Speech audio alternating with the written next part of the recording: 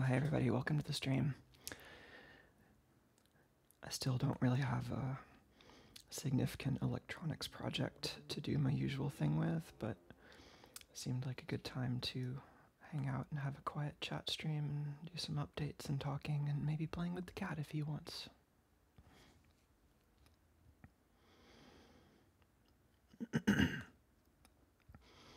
So as usual, I'm streaming on YouTube, Twitch, and live.dio.zone.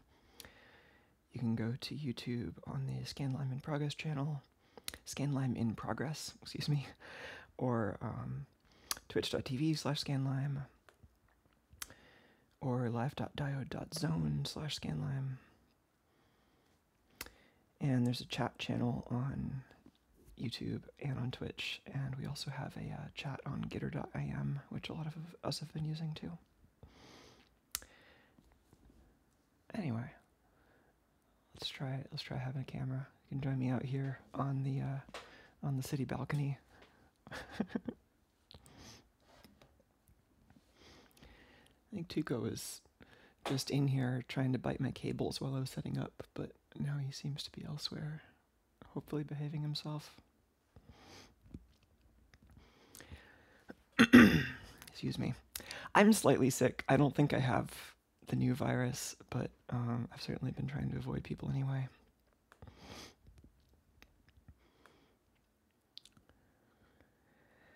But yeah, so like I said, I don't have my usual thing to do right now, really, where I have like an active project that we go into depth on.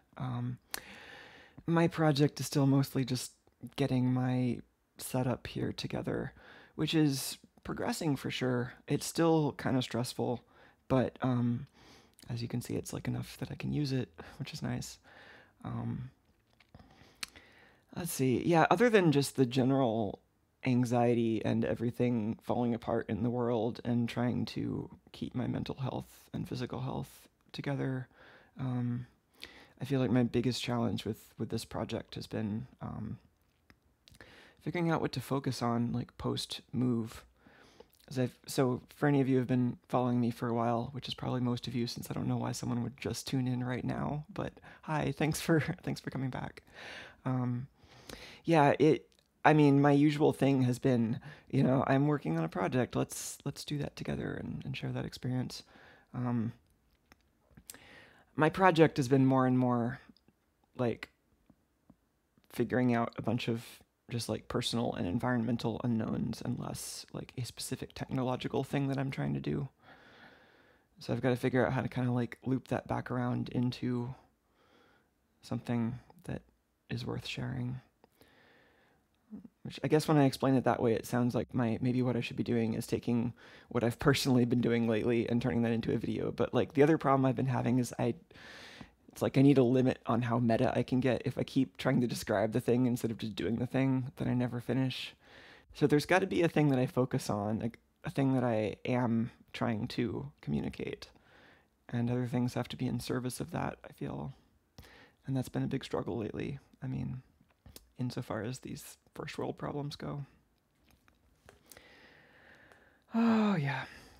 But hey, how's everyone doing? How's your experience in 2020 so far? This dumpster fire of a year or whatever it's like.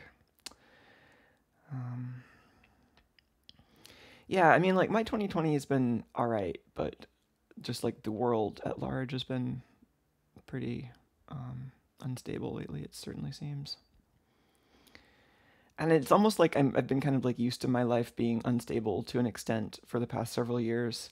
So, I mean, I don't know. It's like weird because like in some ways there's certainly the possibility that things get a lot more unstable. I mean, I guess things have already gotten a lot more unstable, but then it's also weird kind of watching the like. I don't know. There's this section of the population, right, that puts out tons of content out into the world and is also living what appears to be a fairly stable life.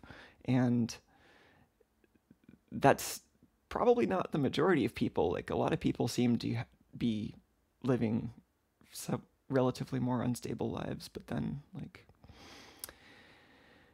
we all have this image that we see constantly that's being produced by something that isn't like just one regular human. It's, some kind of media machine that is sustained by vast resources. And so comparing your own like individual life to what's out there in the media, I guess it's going to be normal that things in the media always seem like, oh, we're just in our like bubble of, we've always had a stable place to live and a relatively stable job and all that. And then like out there in the real world, that's like a lot less common. I don't know. It's just, I'm rambling, obviously. I don't know why I'm rambling, but yes, I'm alive. Thanks. Yeah, I haven't been posting a ton on YouTube. I mean, I feel like social media in general, I've been needing to rethink the way a lot of it works for me. Like, I've been annoyed at the platforms for a long time, right? And I've been experimenting with other platforms and trying to, figure out which problems are like intrinsic to the platforms and which problems are me and which problem is just like humans.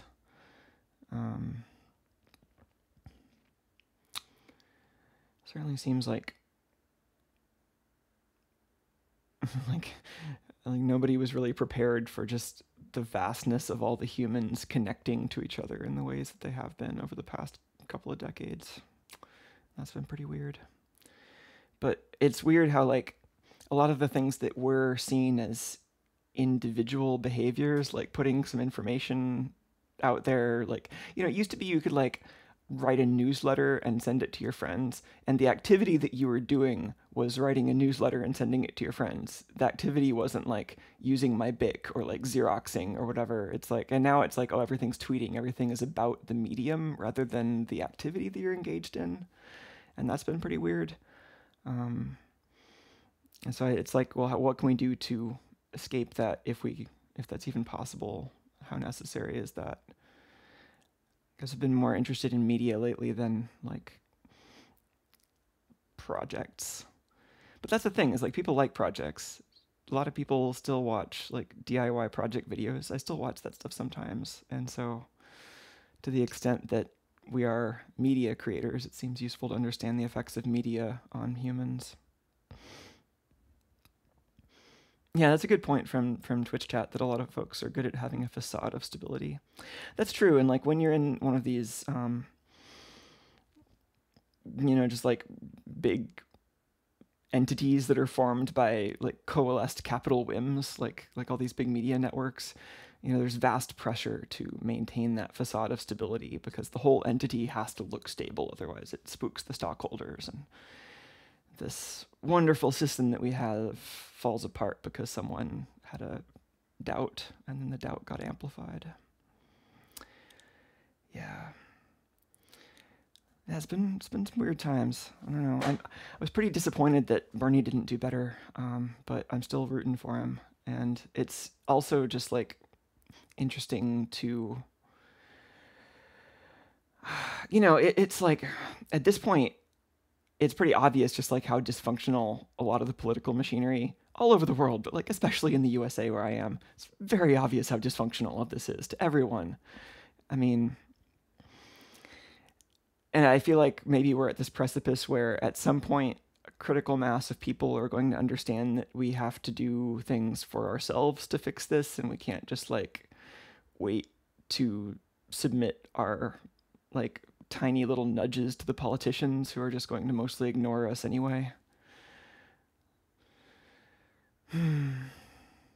But I don't know. So it's like, it's this weird time for me personally where the world feels like it's at the edge of a lot of changes, and there's all this kind of possibility for change, for better and for worse, in the air.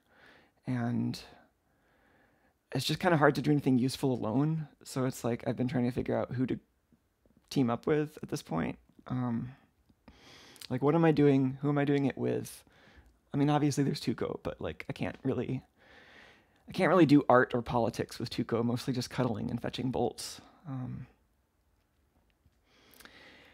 And so I feel like a big step for that personally was just like getting out of this extremely demotivating environment that I was in.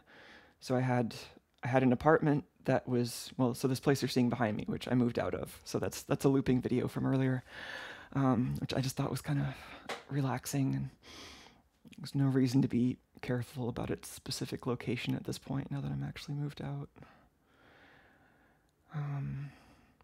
Yeah, I mean, that place was nice, right? I think a lot of us enjoyed the video from that era, but it was also super expensive. And when I moved in there, like it had to be temporary.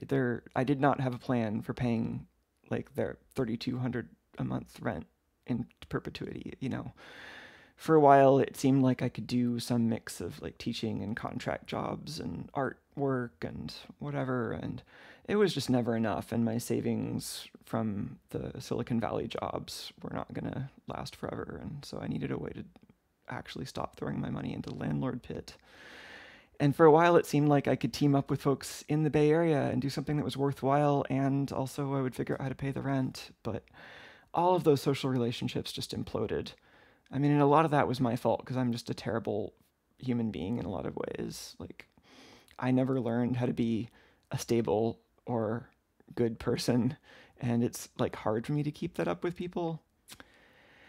And so, like, yeah, I mean, there's this combination of I didn't know how to be a human really, and then the people that I found that would put up with me were also not great, and so I didn't really learn how to be a good human from them, and so I end up with this combination of like people who don't really stick around and people who are like actually really toxic. And I kind of stuck that out as long as I could because it seemed like the Bay Area was still the natural place for me. It was like all I knew was technology, and that was where the technology coalesces. But yeah, it was just I just couldn't fight the depression from that anymore. It just seemed like I was being like sucked into this whirlpool of awfulness, and there was nothing I could do to get out. But like I had resources to get out, I just didn't know what to do. So it kind of took, just feeling really burned out about all of that last year, and having my roommate move out, which made the rent worse, and then feeling just especially aimless about my project work, and not having any clients that I liked, and just all of that kind of, put the fire to my feet to actually move out of the Bay Area. So here I am, moved slightly out of the Bay Area, which has been nice, but also a lot of work. And the work has not been overwhelming necessarily, but it's been one of those things where I need to find a good source of motivation to counter all the things that have been difficult, and the social aspect of it is really tricky for me right now. Like I kind of need the support of people on the internet to some extent. Like it's always been a lifeline to me, but it's not as simple as it used to be, and I don't really know how to go about it in a way that feels healthy. Like when I was much younger, the internet was a relatively uncomplicated social lifeline. Like I could find communities that were centered around kind of projecty interests. Like I could go hang out in a IRC chat room and talk about Linux, or start a project chat room or something, and it seemed relatively good and relatively uncomplicated. But like with the benefit of hindsight, like that was just because I was ignoring so much of the world. Like I was a high school student without a lot of like constraints of my own, and I certainly didn't know it at the time, but I was like really, really socially isolated then, and also had a really dysfunctional family that I also just had no idea the level of dysfunctionality at that point. So it was just, I don't know, it felt like an easy decision. Like, the rest of the world, I kind of have no hope of like figuring out how to navigate that with no no mentorship and no like emotional guidance or like stability. So you know, it felt like when that's the alternative, like, oh, hanging out and writing source code for like whatever bullshit project you think is the most important thing ever. Like that feels like an unalloyed good at that point. Like you can nothing bad can come of that. But like in hindsight, that was pretty bad. Like it was just this way of like, on one hand, like building a little isolated bubble around myself, which was kind of protective for a while, and certainly like helped me figure out the transition stuff in a maybe a better way than I would have otherwise. It's like I should have known I was trans when I was like 15, and then I kind of went through this whole process of like delaying transition for like another decade. And a lot of that, with again the benefit of a lot of hindsight, like that really lined up with the kind of deepest kind of like project tunnels that I would go into. Like I would get really isolated. I would just like really turn away all human interaction. Like I wouldn't let anyone talk to me, and I just wanted to work on this project like until it was done, basically, until either I passed out from exhaustion or I reached a satisfying enough stopping point or whatever.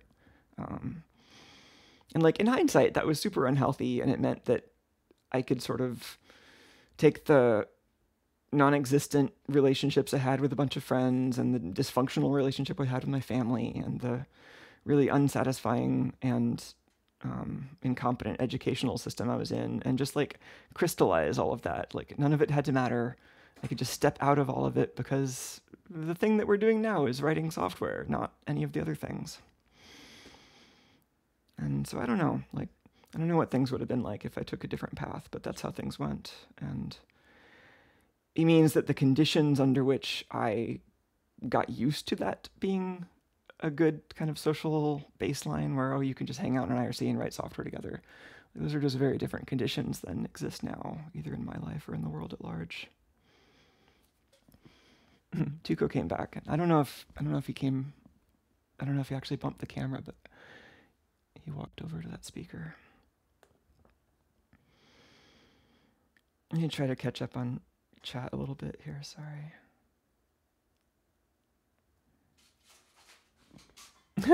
Tuco is gonna destroy all of the window blinds in my house.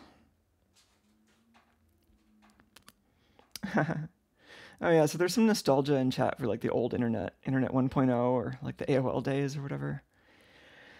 I mean, I get that sentiment. I feel that too, but I also have to kind of mix that in with some like a little dose of realization that it wasn't just the internet that changed. It was also my point of view that changed a lot.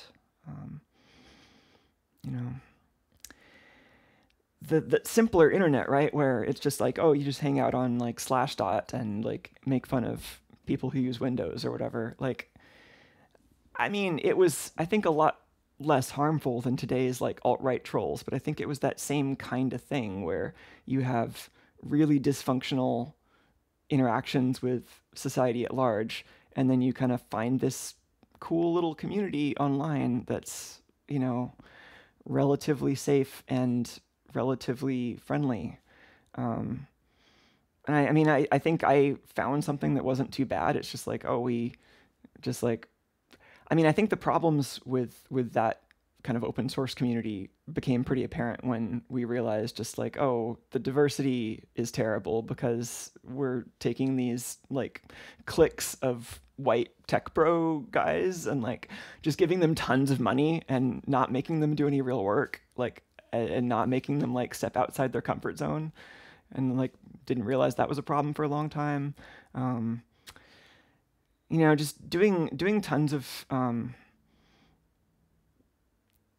of like optimistic reaching for things that seemed like they could be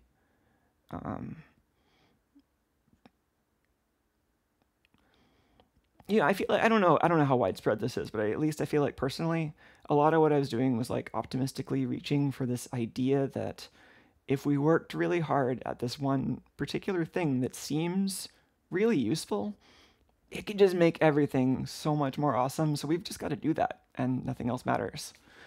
And it's this way of like focusing on something that seems good, but you know, like the way that you're doing it kind of negates the goodness or the badness of what you're doing. Like the thing itself kind of ceases to matter if you are pursuing it so single-mindedly that you don't allow for like humanity to exist around you. Um, you know, so it's like a lot of the shit that we're dealing with now, you know, came from a bunch of bored college students who thought it would be cool to make a website that was like hot or not, and you know, rating how attractive women are. And it's like, you know, at the very micro scale, it's like, okay, these kids are just having a little like click of, you know, boys will be boys or whatever. But like, you zoom out even a tiny bit, and it's just, it's terrible. And then you play that forward, and you get 2020. Um, so I don't know. That just has me really frustrated with the whole like.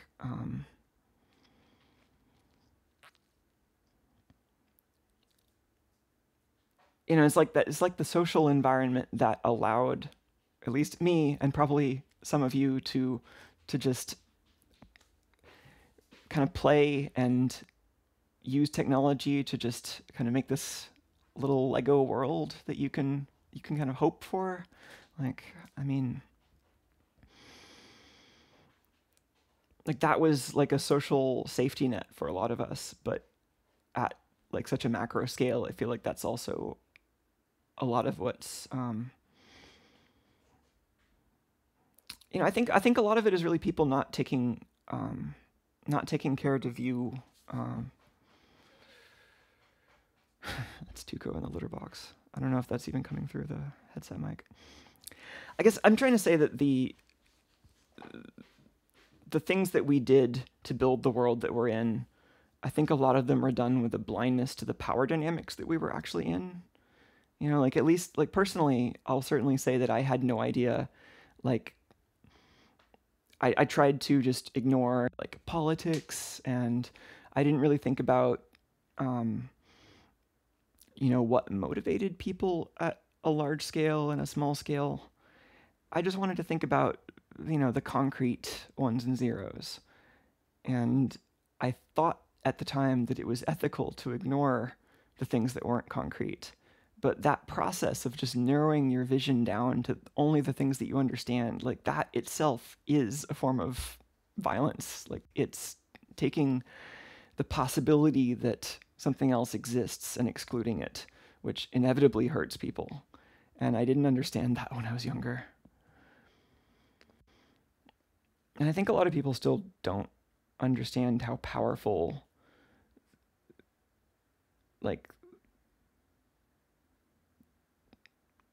I don't know, like that decision about how to shape the future. You know, it's like we don't really take that seriously. We have so much faith in, you know, letting money decide around here. Like, oh, whatever the dollars want to do is going to be best. We'll just let the free market figure out what the future should look like. You know, and it's not like individuals should be taking that role either, but it seems like we've kind of forgotten the idea that democracy is people making decisions together for mutual benefit. Tuco's wandering around and making me nervous.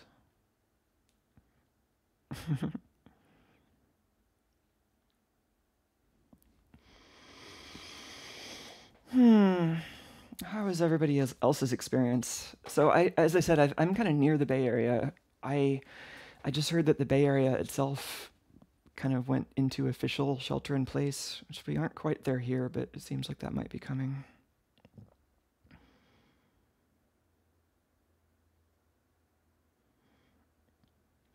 Oh yeah, one person said that on Reddit r/Linux is dumpster fire, and then someone else is like, yeah, that's why I created my own tech group, which I get that too. I mean, that's kind of what led me here. It's like, well, let's make our own thing.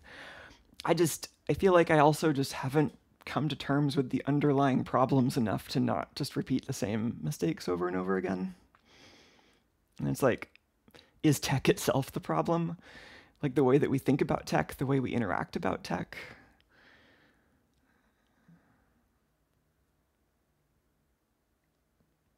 Oh, we got some good conspiracy theories here in YouTube, gosh.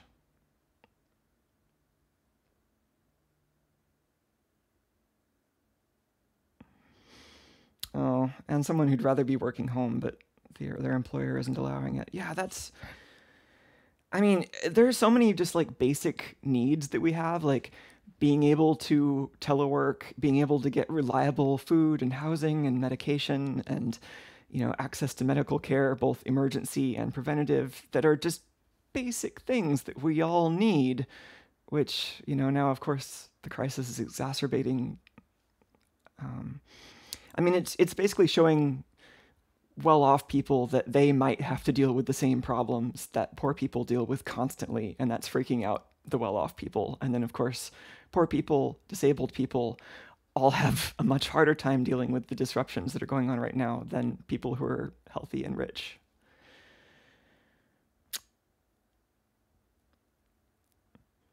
A mix of light and heavy content. Yeah, gosh. That's pretty real, right?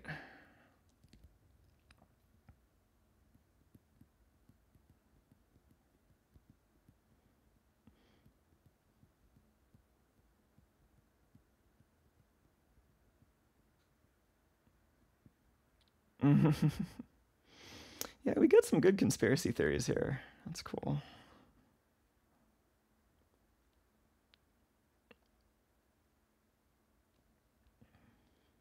One opinion that internet in the 90s was terrible and then somehow humanity made it even worse. I mean, that's one opinion, sure. Um, I don't know. I feel like the internet is pretty much. I mean, I guess it's hard to argue that the internet now is worse than it was then. It's a lot faster, right? Like, I have a lot more bandwidth. That's interesting, right? I think I had that door closed and then Tuco knocked it open a little bit. So, like, gosh, I was on modem for most of the 90s. Like, when did we get DSL? I should really have water here, but I only have beer, so we might have to do that. Yeah, modems. Yeah, there's a lot of bandwidth here, and there's a lot on the internet, but it certainly seems worse. How did we end up with that? Right? And it's like, and you can't just turn the clock back by making a second internet using 90s technology because everyone has different expectations. Like, we try that kind of thing every so often. Like, I mean, Siftio was kind of like that. It's like, you can't build a project that isn't pushing the envelope with technology in the way that the consumers expect and still have anyone give a shit. And that's just really depressing. And like, that's what I think people were pretty keenly aware of that, like in the 90s and 2000s when it came to like software requiring ever increasing system specifications. And it's like, oh, why are we doing this? This old software was better or whatever. And it's like, I mean, that's not entirely real. Like the old software a lot of times had some severe limitations, especially when it comes to localization. Like a lot of this was kind of like, oh, make things like they used to be, like, because they used to be good. Like it wasn't actually good for everyone, like just because it was good for you. So there's some of that going on, right? Like the section of the population that would have had access to computers that spoke their language and were affordable in the 90s was just tiny, tiny, tiny compared to now. Like the only reason I had access to a computer in the 90s is my dad brought one home from his job making, missile parts or whatever. So yeah. Yeah, that was funny. Actually, the first internet access I had was through a Lockheed Martin VPN because my dad brought that home from work. Um, I think he tries to be conscientious for a Lockheed Martin employee, but he still works for Lockheed Martin. So, there's that. So he'd bring home like the security card, and you'd have to like type in the code off of it, and dial in with the 14.4 modem, and then you could I don't know what exactly he used it for. I think he was like copying wind modeling files back and forth. My understanding is that very little of what he actually did was classified, but but then once I started being interested in it, like he thought it would be better for us to get like AOL or something. So I think we were on AOL for a while. And then AOL was interesting. I didn't really get that into the social groups in AOL though. Like I was kind of scared away by chat groups because I don't know why I didn't get into chat rooms earlier. I think I had just heard some like propaganda that like, oh, everyone on the internet is like untrustworthy and terrible, which is like mostly true, but also not really the extent of the advice that you give. It's like it would have been useful actually for me to get a better like early lesson in how to interact with people without necessarily trusting them. That would have been useful. But instead I mostly just like stayed away from AOL chat rooms. I didn't really get into chat until like I mean, I did like mailing list kind of stuff for a little while, but it was mostly IRC, like on Freenode. I forget what project I started. Um, like there were some projects that I think I hung out in before like starting my own chat room, but then most of my early internet socialization was this chat room that I started for this. Um, so I mentioned earlier, I'm trying not to keep this too nonlinear, but I mentioned that there was this feeling I had that, you know, if you just came up with the right project and just like really, really did it and put all your energy into it, then it would just make the future better somehow and you'd be great and everyone would like you or whatever. And so my vague aspirations in that direction were focused into this project that I called Pico GUI, like a tiny graphical user interface. And I had all these crazy ideas about it. Like I wanted it to be, I mean, in with all the hindsight we have now, it was kind of pointed in a similar direction as today's like JavaScript based client-side computing and all that, but it was designed for a much more constrained environment, and it was really driven a little more by technical constraints, whereas obviously today we aren't, you know, JavaScript and CSS everywhere and like browsers inside of browsers and who even cares how much RAM you need. And but like at the time I was actually trying to make a really affordable computer that I could build for like people like me and my high school classmates.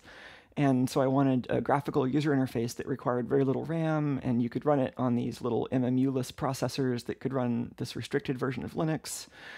And so there were all these weird technical constraints I was trying to hit.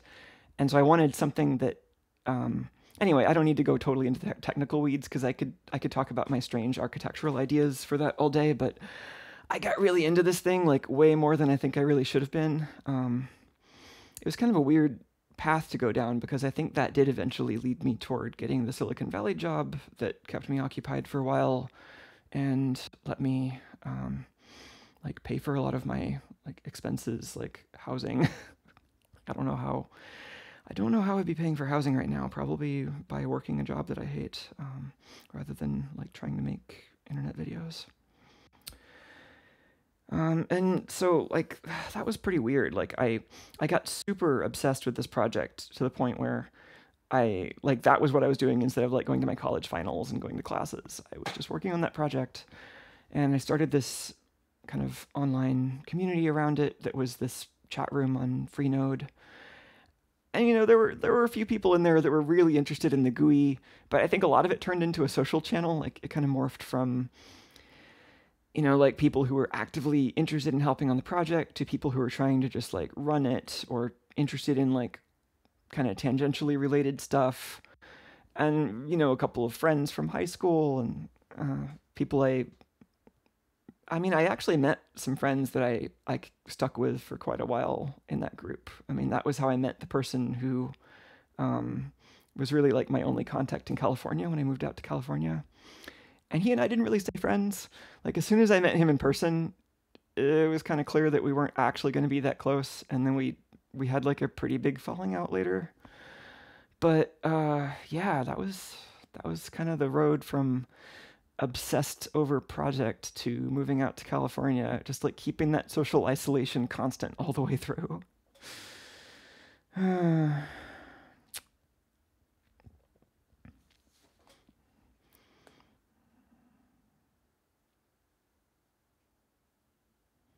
Oh yeah, that's an interesting point. Brutus from chat says that they can't say can't say exactly where it was going to go, but they've always been worried about kind of in the old internet days. There's this idea that internet is different from real life, people would treat online as like not real or like different from the rest of reality. And yeah, that hits me pretty strong. I feel like from the beginning, like the internet was very real to me, and it like I was meeting people that I first met online in person like way before that seemed like a normal thing to do, and kind of coming to terms with that. That was pretty interesting. Hey, Tuco, do you want me to hold you? Do you want to play? Let's see if Tuco will let me hold him. Sorry, this chair is so creaky. I really need to get some new furniture for this recording room. I I was mostly using these terrible plastic folding tables at my old place, and I sold all of those rather than moving them. So I have a more minimal set of furniture now. I've got this height adjustable desk, which is pretty great as an editing desk, but not really great for filming. I need something pretty much rock sturdy and quiet. Oh gosh, I have to say, my relationship with Tuco has been really good since moving here. Like, I wasn't sure how Tuco would take the new place, but I was having some trouble coexisting with him at the old place, and, you know, he certainly gets into terrible moods now, and it's not always 100% easy, but it's so much better here. I think he and I both appreciate the warmth and having a little bit more of a variety in space. Tuco really also likes the outdoor area. I've got a little backyard, and there's a tree. The tree isn't actually in my backyard. It's like in the neighboring lot, but we have a good view of it, and there's a lot of birds and squirrels. Tuco and I both like watching them a lot. Oh, that's the heater. I should remember to turn off the furnace before I record.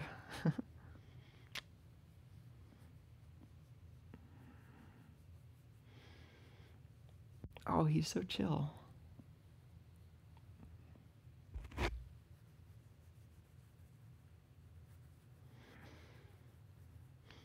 We haven't been doing as much fetching bolts here. We have some. I'm still kind of trying to figure out where his favorite spots are. I think he's not really sure where to return the bolts. Like, we need to establish where his home base is for that. But he does play with them, just not as much as at the old place. He's been doing a lot of running and a lot of watching birds. I've got this running wheel for him. If you go to diode.zone, there's some videos of Tuco running on the wheel. Yeah, he still uses that thing a lot. Like, most days he wants to take a couple of extended running sessions on there where like he and I are both pushing. Because he can run on it on his own, but he likes it when I push the wheel so that it goes even faster. So usually I'll grab the wheel from the top and kind of throw it down, and grab the wheel from the top and throw it down over and over again with my arms, and kind of get a severe tricep workout while Tuco runs. And it's pretty great.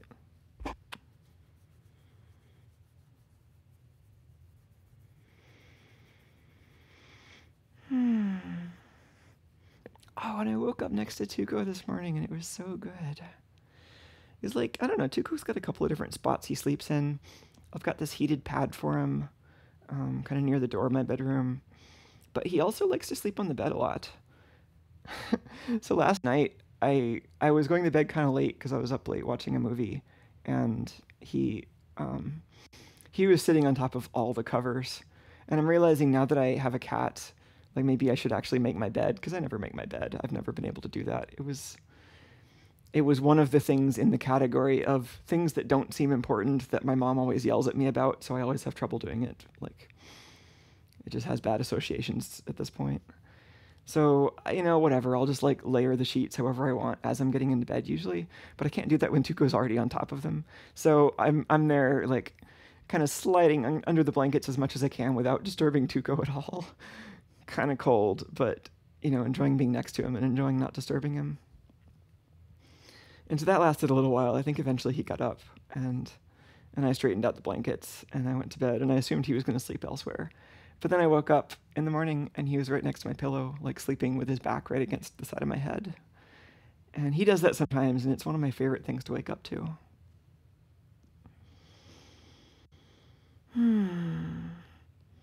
Oh, the warm heat is actually kind of nice. It's like blowing right over here. And I think Tuco's into it also. Yeah, it's pretty nice living in a place with heat. The old place didn't really have heat. Like it had these two heaters, like two separate gas heaters that you could turn on and off. And one of them had a thermostat, but the thermostat was like right next to the heater, so it didn't actually measure the temperature of anything useful. And that one also had trouble keeping its pilot light lit. And then the other heater didn't have a thermostat, it just had an on-off switch, and it was really loud. So this is a big improvement. And it's been rainy here. I just did some yard work like earlier this week, trimming the grass, and now that it's been rainy the last couple of days, looks like the grass is already kind of expanding a little bit. The yard here is very patchy. I don't know exactly what I'm going to do with it, but it seems like there's some amount of grass and some amount of like clover or whatever. And I got some raised garden beds that I want to set up. I don't know exactly what I'm going to plant. I need to figure out what I can grow here. But it seems like doing some gardening would be really nice, since we actually have some outdoor space, and we could even see the garden from the bedroom window, which seems super cozy. I am now regretting not having the chat in front of me, but I can't move or this cat might become less comfortable, so I've got to stay exactly where I am to maximize the comfort of this cat, which is really the goal in life.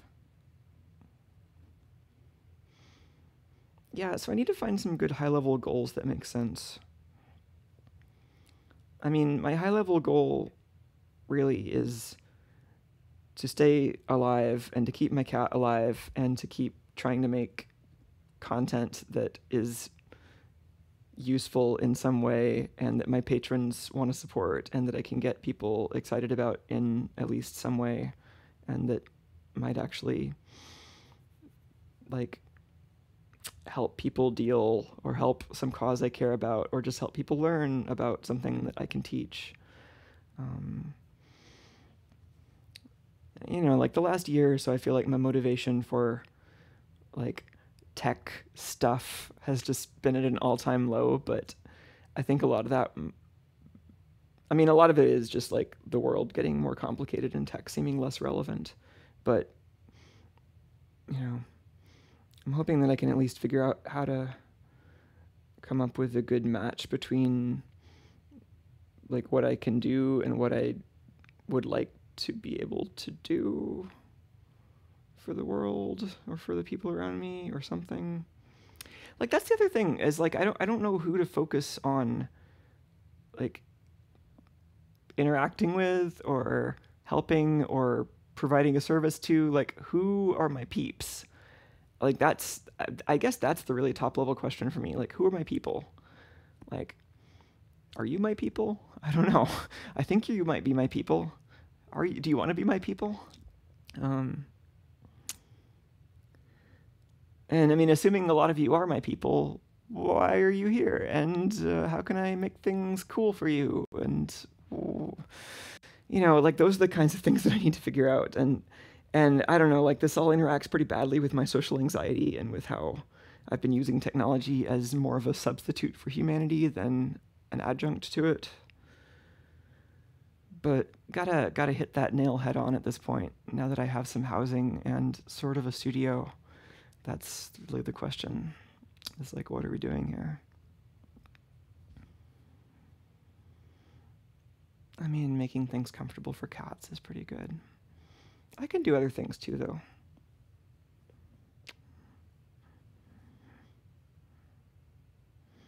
Oh, Tuco is... Oh. He feels like he's in a really good mood.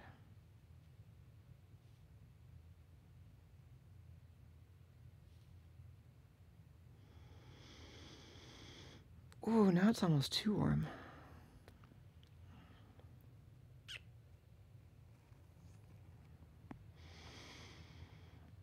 I guess like one big project in my life lately has just been like the house itself, like fixing stuff, rewiring stuff. I haven't actually started rewiring the house. That's going to be a big project. I'm still kind of in the planning phase for that. I did map out which circuit breaker all of the outlets and appliances are on, so I have a much better idea of just like what all the different circuits are used for, and like what things are wired in common and what things are probably newer versus older. And in that process, I did find a couple of circuits that seemed really better than average. So there's one circuit in this room actually, which seems to be like the best one in the house. It seems like it was installed pretty recently, and it's just like one outlet that goes directly to a dedicated circuit in the panel. It's back here in the room that I want to keep quiet though, so I have a long extension cord taking that to the front of the house where I have the equipment racks, and that's running not all the equipment, but like about half of it. And then I have a different circuit, which seems also pretty good, seems newer. It's not just like one outlet, but it's like a few outlets in the front of the house. Got a shorter extension cord running another rack off of that. I don't like any of that. Like, I don't like running power over extension cords, both because I have to, like, Tuco eats that kind of stuff. Like, every time Tuco has access to that part of the house, I have to worry about Tuco chomping on the cords. Like, there are plenty of other cables around that Tuco likes more than those right now, which is good. But yeah, I have to keep vigilant about that. So I need to at least run some less temporary power for the stuff that I'm actively using. But then I think I just need to rewire basically the whole house. Like, a lot of the wiring is really old. So I want to see if that is for sure what I need to do, or if there's something smaller I can do. And then I need to see, like, what can I do myself? What do I need permits for? What do I definitely need a professional for? And just figure all that out. And I've got some idea for that, but I need to, like, actually read the rest of the electrical codes. And I was having this problem where, like, oh, I found the electrical codes. Normally you have to buy them, and they're expensive. I did find, but they're like laws though, right? Like, you shouldn't have to pay for a copy of the law, and you don't. It's just people often make you pay for convenience. But somebody scanned them and put them on archive.org. So I was viewing them there, but they're also giant scanned PDFs, like non-searchable scanned PDFs. So that's not great either, but I was having especially a hard time viewing them because they were just too big for my laptop. My laptop was running out of memory or something, or it just couldn't handle rendering the pages at a high enough resolution in a reasonable time. So I needed to set up my my beefy workstation just to read the electrical codes. And now I've got the beefy workstation set up, and I guess I could give you a tour of this room once I'm not holding the cat. But this is really important that I hold him, and he's very comfortable.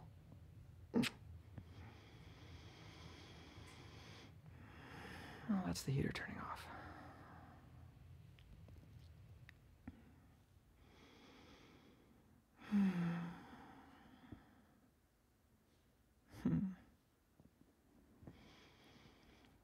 Gotta learn all these little things to keep Tuco as comfortable as possible. Like I can't let my hair get in his ears because he's ticklish and doesn't feel good. And if I'm holding him, I don't want to like breathe toward his face because that rustles his whiskers, and that's also uncomfortable. And learn what positions he likes to be held in and that kind of thing. A lot of cats don't like having their paws touched, but it seems like Tuco likes having his hands rubbed when I'm holding him like this, which is also kind of interesting.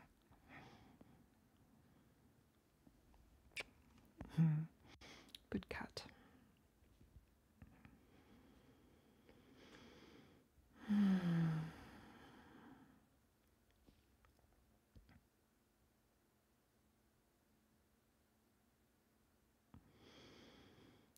I do need to figure out how to deal with all the anxiety here, though. Like, I had a therapist that I would see every couple of weeks before I moved, but I had to break up with them. I mean, I could go back and see them, but I mean, they were also expensive. Like, I want to see if I can find a therapist that my insurance works with. Oh, the heater's turning back on already.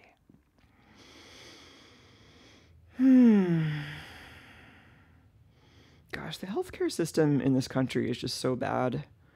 And it's like, I feel like if it like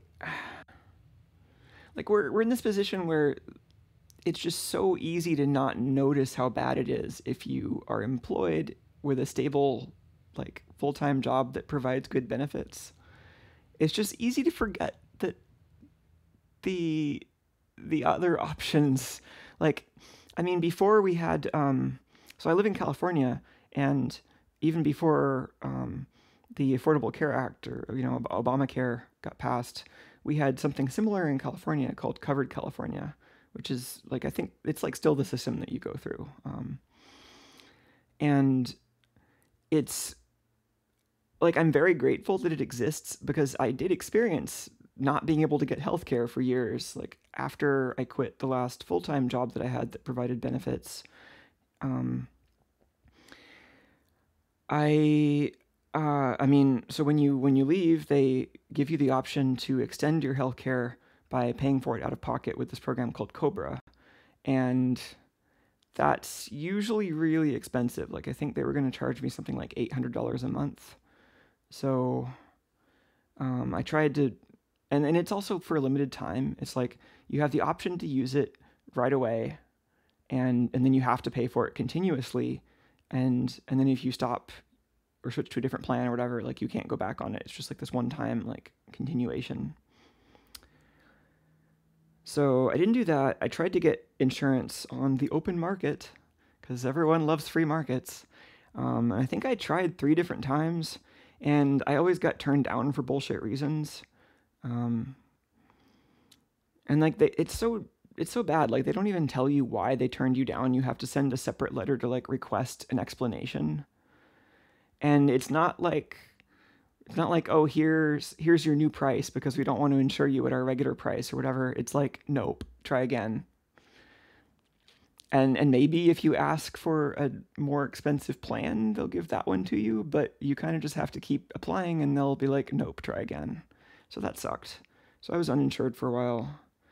Um, and then after Covered California, I got on that, and it's been good having insurance, but it's also really expensive and doesn't really provide a lot. Um, and it's just pretty easy to just not even know if you work at Google or whatever.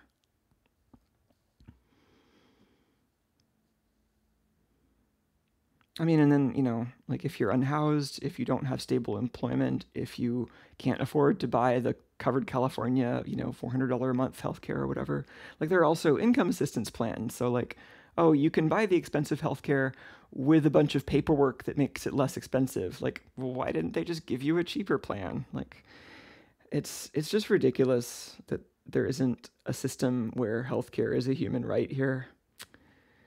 But, you know, a lot of the values that people like to talk about don't actually encode themselves into the laws here. Tuco's hands are so interesting. Most of you probably know Tuco is a polydactyl cat, right? He's got extra fingers. I don't have an easy way of getting his hand on the screen right now. Oh, he is so relaxed.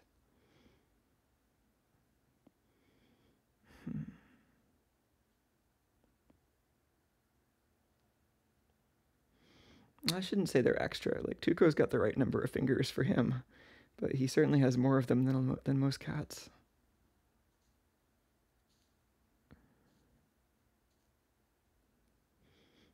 Easier to pick up bolts, probably.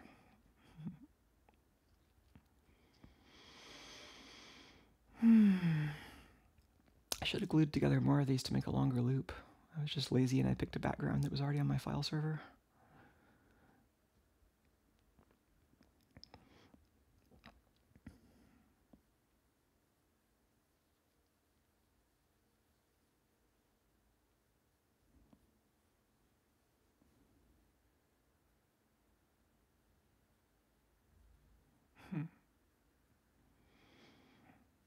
I feel bad about ignoring chat, but this cat is so comfortable right now. Anyone else see the train go by back there? That's the train I used to live near that you would hear on the streams.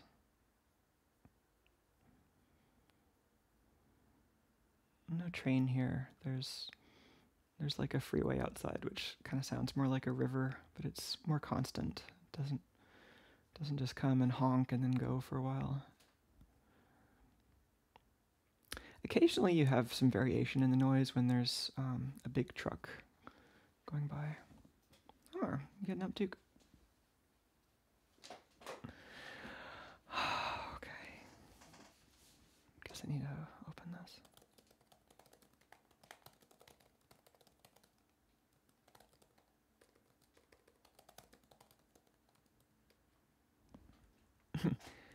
Tuco's wandering off.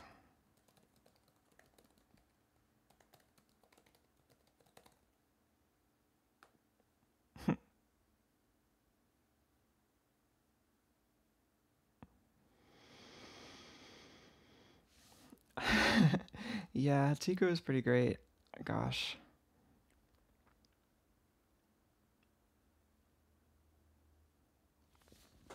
I'm just catching up with Chad a little bit here. Tuco is... Well, I was going to say he was rubbing his face on it, but I think he's just sniffing at it. He was sniffing at the nightlight in the hallway.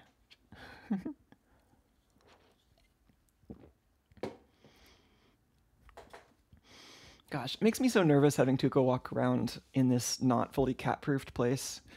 So it'll certainly help my anxiety once I finish the cat-proofing. I've got all these big wire ducts now for the cabling between this room and the racks, which are at the other end of the house. And I mean, not just for that, but also for distributing cable within the house. But I still need to actually finish my plan for like how I'm like specifically getting those into the rack, out of the rack. Like it's pretty straightforward to get the ducting between like this room and the area right next to the rack. You know, I could take it through the floor in the closet, or I could put like a little surface mount box over there in the corner and just have the ducting come up into that. But I want to figure out something that's like a good mixture of serviceability and I slightly care about aesthetics. You know, I'm trying to make sure I'm doing the right thing before I just start cutting holes in the hardwood floor, you know?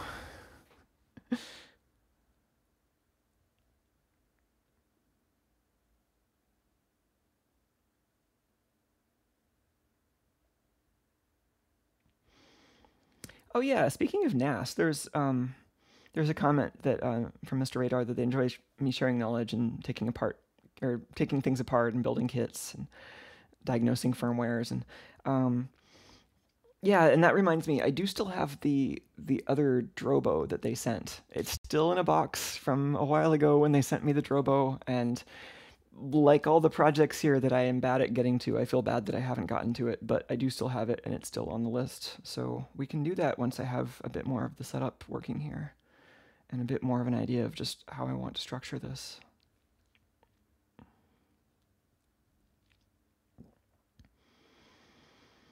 Yeah, the healthcare here is pretty bad, and I've also tried I've tried different kinds of healthcare. Like I'm on an HMO now, which is actually not the worst thing. Like HMOs are bad in a lot of ways, but the one that I'm on has pretty good trans healthcare at least.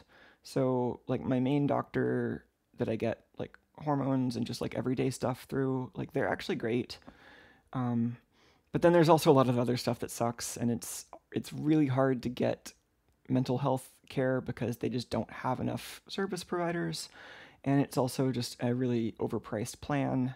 So, but then the last couple of insurance options that I had were what was the other one? PPOs, and I mean, I tried I tried Blue Cross Blue Shield for a while, which lets you choose a lot of different doctors, but the main like doctors that I had access to were in like Sutter Health, which I just had bad experiences with. I still have a huge grudge against Sutter Health. Like they have advertisements for a bunch of stuff around here, and I'm always cursing at them because I had some really bad experiences with them.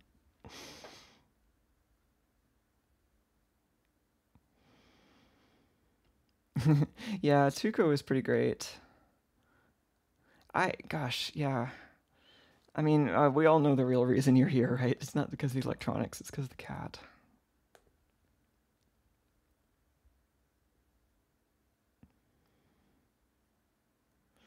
Oh, Yeah, having a just like a stable way to live with your cat can be tough sometimes. 'Cause, I mean, this is what I like about cats though. Like cats are just they have so much personality and independence, and I mean, a lot of dogs are like that too. But I feel like I kind of like vibe the same way with cats. Like I feel like I feel like Tuco and I can kind of get each other in this way that feels pretty special.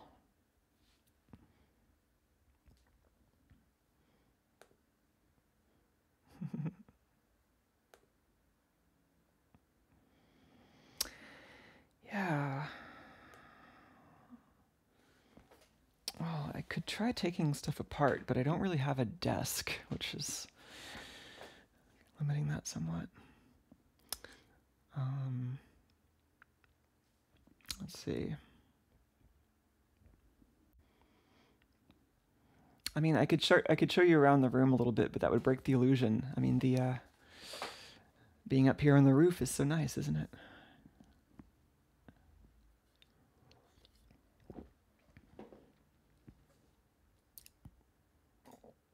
We've got this view. If you want to really break the illusion.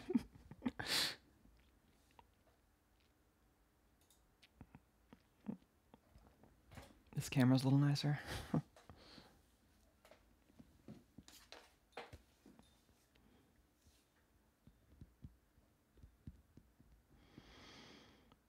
Oh, that's a good question. Christopher asks, am I pretty into the political scene in the States, or is that something you want to keep off the channel, like the elections? I'm quite happy to talk about politics if other people are interested.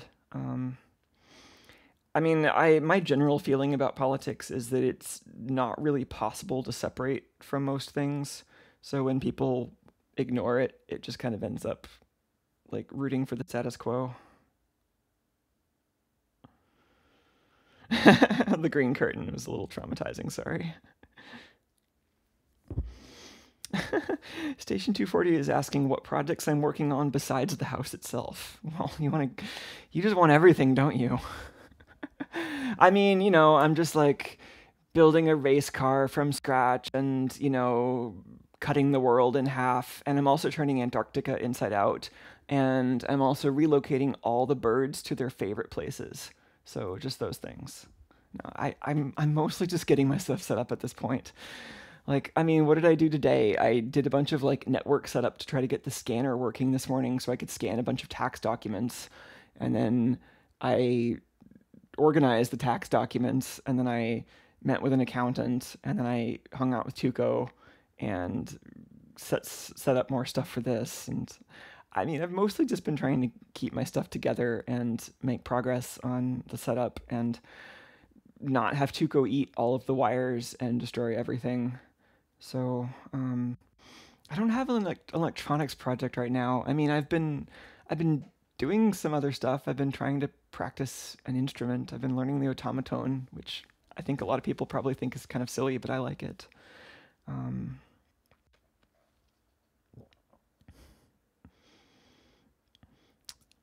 yeah, that's cool. I'm sure other people have cool projects.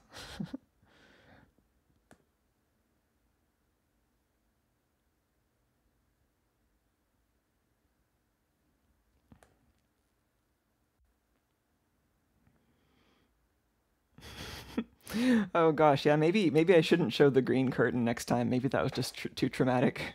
If I'm gonna do the green screen thing, I've got to commit to that entirely.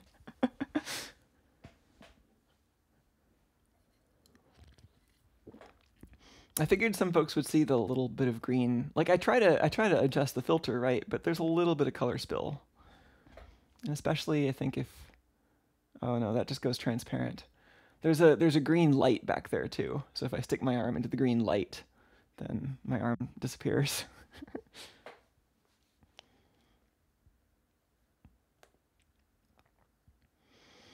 Let's see, I've been cleaning the garage. I've been trying to figure out where all of the physical objects go. There are a lot of physical objects. Um, Trying to figure out if I need additional shelving and just like where all the objects even go. And I need to refinish.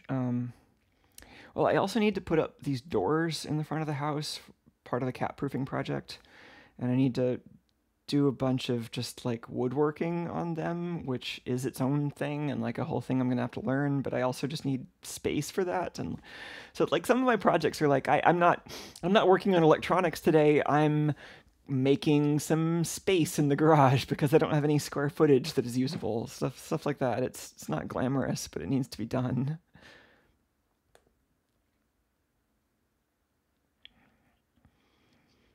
Oh yeah, there's a question about whether this is the roof of the old place. Yes, that's exactly what it is.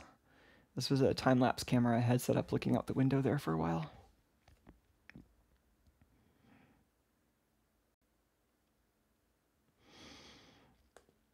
Yeah, so I guess any kind of tour of the equipment at this point involves breaking the illusion. Don't know if you can handle that. I also still don't have a great way of walking around with a camera. Um, oh, I had a plan for that. I think we're gonna do Wi-Fi for that. So I have a long SDI cable now. Um, so like the camera you're watching right now is actually on a 75-foot cable, so we could walk around with that. But I don't have a way to power it. Um, I mean, it wouldn't be that bad. It's just more stuff. It's like, oh, I could take the power supply off the camera and put the battery in the camera, which is not that bad. But then I also need power for the SDI converter. Right now it's got a power brick. I think I've got a cable that'll run that off of USB, so I need to find those. I think those are in the garage. They're probably in a stack of other very similar boxes that I still need to put in bins so that I can actually get to them. So I need to find one of those and then find a power bank and then, yeah, so like I can't do that like right now, but it's relatively easy. I think the way I want to have like a walking around camera though is to use the Wi-Fi. So I did set up the Wi-Fi much better here. I guess that's a project. I put in a set of Unify access points. So previously I just had this one D-Link access point, power over Ethernet, and my Wi-Fi setup is slightly complicated here because I want a bit of network isolation. I want like a separate network for the Internet of things, so that they can't talk to the internet. I guess that they're not really Internet of Things if they're not on the internet, but like that's why it's a silly term, right? It's like the internet is not actually the part of the IoT I want. The thing is the part that I want. It's just that the Wi-Fi is useful. So I have like some Wi-Fi objects that are firewalled off from the internet, and they need a separate ESSID. I've got like a guest network and a main network, and then all of those are separate from the internal network. And then I wanted to expand the single access point to multiple access points so I could cover the house a little better. But then one of the access points goes in the garage. So I guess TLDR, I have been doing a bunch of like IT stuff, like just setting up network stuff. So I wanted to set up in the garage where I'd have a little bit of computing, a little bit of networking, but then just like one cable going between the garage and the racks here. So I got that set up. My plan is actually to run a 1 gigabit fiber in the same conduit as the power, which I've got to go read the electrical code closely to make sure I'm not going to piss off any inspectors by doing that. But my understanding is that I can get away with that because the fiber is rated non-conductive. So assuming I can get away with that, I can just pull a fiber through some existing conduit to get it into the garage. If I can't get away with that, I'll have to run a separate conduit. But yeah, my plan was to use fiber just so that I could have that like isolation and be able to run it along with the AC without having to worry. And then I've got a switch in the garage that breaks out a bunch of VLANs from that one trunk. And I have a few VLANs for Wi-Fi and some VLANs for cameras and some VLANs for shop stuff. So yeah, setting up all that was a bit of a thing.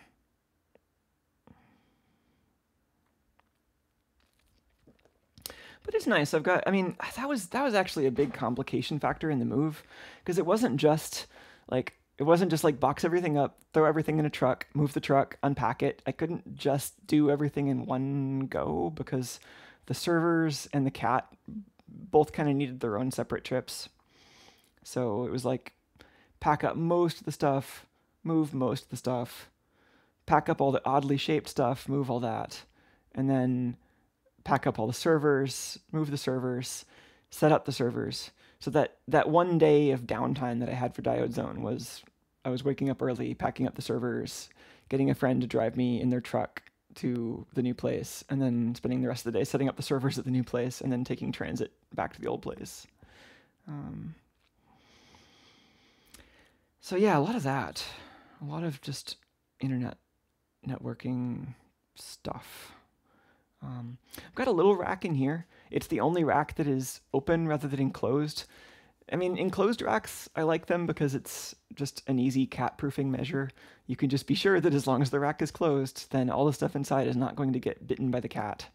I ended up going with an open rack in this room because I just had slightly different requirements. It wasn't like I need to store a bunch of equipment. It was more like I have a bunch of stuff that I need front access to.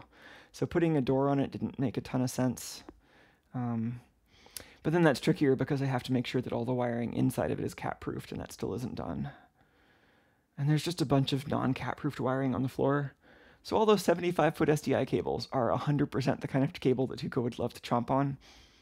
Tuco's already chomped on one a tiny bit, and it was not good.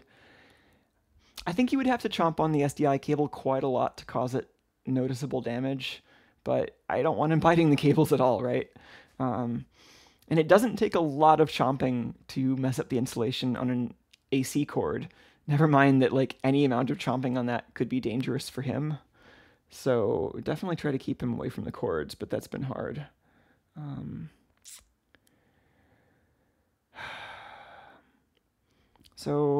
Yeah, I need to figure out. This is why it seems so absurd when folks are asking like, oh, besides all the house stuff, what electronics projects are you doing? Because I've been just overwhelmed with everything I'm doing for the past a while. Like, I don't feel like I've had just like extra capacity to do my work and then also kind of just chill and then feel like I've done enough. Like, I feel like I'm just doing whatever I can, and that's just what I'm doing. I mean, it isn't like I never relax. You know, I mentioned I watched a movie. You know, I take breaks, but like, it's not like I can take a break and feel like I am on track. It's like I always feel like I don't really know what I'm doing, and I have to be doing as much as I can to plan whatever comes next. So I don't really know what I'm doing next, and a lot of what's been limiting me lately is my ability to plan what's coming next limits my ability to do what's coming next. And so yeah, it's like, well, how am I going to rewire the house? Like, what am I going to do first? I mean, there's a bunch of steps there and a bunch of moving parts, and I need to make a bunch of decisions there still. And you know, some of that's done. Like I've got some of that locked down. Like, I think I know roughly what order I'm doing some of the things in. You know, I think I have some of the materials picked out, but there's also still a bunch of open questions. And then now we're in the middle of a pandemic, and do I want to be wandering around the hardware store, you know? So there's just more to think about there. Cat proofing is still really my priority. So like doing fun projects online is kind of my overall, I don't know if that's my goal. I don't think doing fun projects online is actually my goal. I think that's a thing that I'm doing in the service of some goal that's kind of TBD, right? It's like I want to be producing media that is useful. And I want to be producing media that like helps people out in their lives in some way, whether that's as companionship or education or fun or humor or something. I need to figure out what the angle really actually truly is, because I'm tired of just kind of floating by. But then like under there somewhere, there's this sub goal of, oh, we're making fun videos about electronics, and like that's the carrier for whatever the other goals are. And that's not something I'm worried about. I just haven't been able to do that a lot because there's all this other stuff that I need to do with higher priority, like cat-proof the house and set up the equipment that I'm using to do the electronics videos. And like, I don't have a desk. I need to buy a desk. Where am I even going to put that? So there's still a lot of like really basic stuff that I'm stuck on.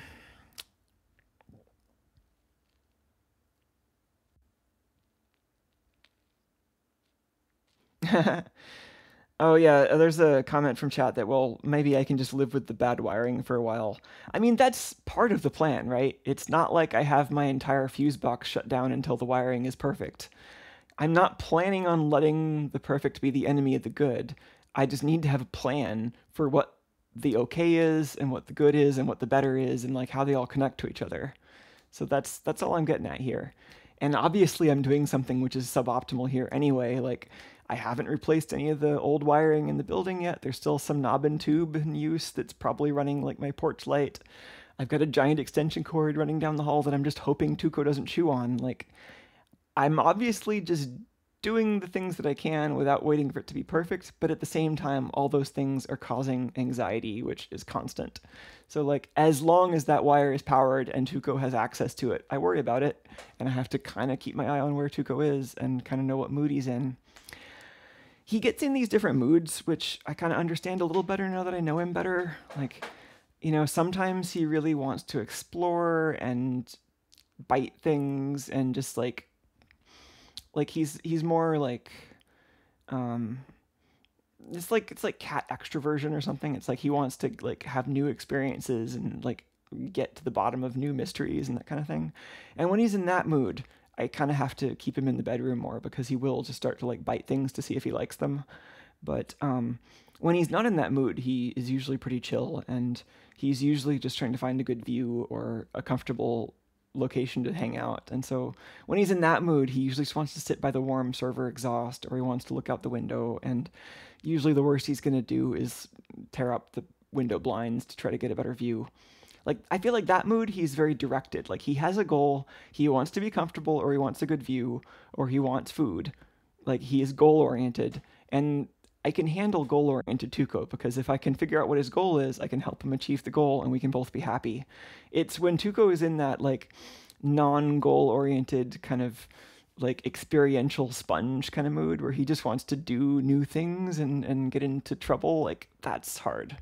And that is super stressful. And so I have to constantly be watching out for his mood transitions. Christopher says, just give up and sleep in a nest of wires. I mean, there's a lot of that aesthetic, right, in like hacker culture, like, just like wires everywhere. We're just like becoming one with the machines, like whatever. But there's two things that really make that hard for me. One is that I care about fire safety, and the other is that I have a cat who eats wires. And so that kind of makes the nest of wires aesthetic really, really stressful for me.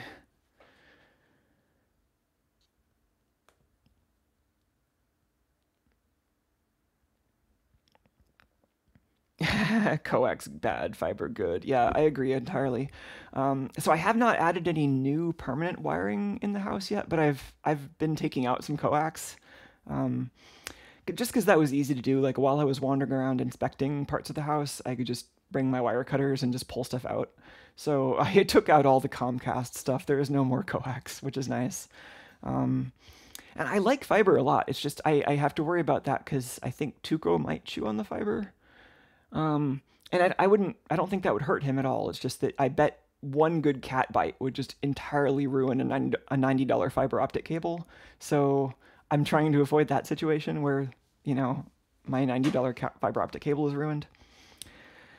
Yeah, there's plenty of Cat 5 around here that Tuco will chew on, and it's not that big of a deal. Like, I scold him and try to keep him away from it because I'm sure it's not great for him to be chewing on plastic, but he doesn't seem to swallow pieces of it, and he doesn't seem to break the cable's functionality for the most part. It just seems like it's not good for his health to be chewing on plastic. But then there's like extension cords. Like I absolutely do not want Tuco on any AC cables. So like my usual rule is that anything AC is covered in this split loom tubing that keeps Tuco off of it. But because I'm in the process of getting stuff set up still, there's some cables that I have not fully cat-proofed. Specifically these really long extension cords. And I don't think I can do much about those because I don't think I even have enough cat-proofing material for those. So I'm mostly just having to keep an eye on Tuco while that's out. And then I could try to use those wire ducts that I bought to install in the house as temporary cat proofing, but that might be tricky because I don't want to cut any of those materials, and and I still don't really have a way of getting them into the racks, or like, I don't know how they get into this room. Like, I think I'd have to use them to protect most of the route, but then I'd still have unprotected wire in this room because I couldn't get the duct under the doorway. So stuff like that. Yeah, I'm putting in a little bit of fiber. Mostly I'm just trying to put in these ducts. So I'm using, what is it called?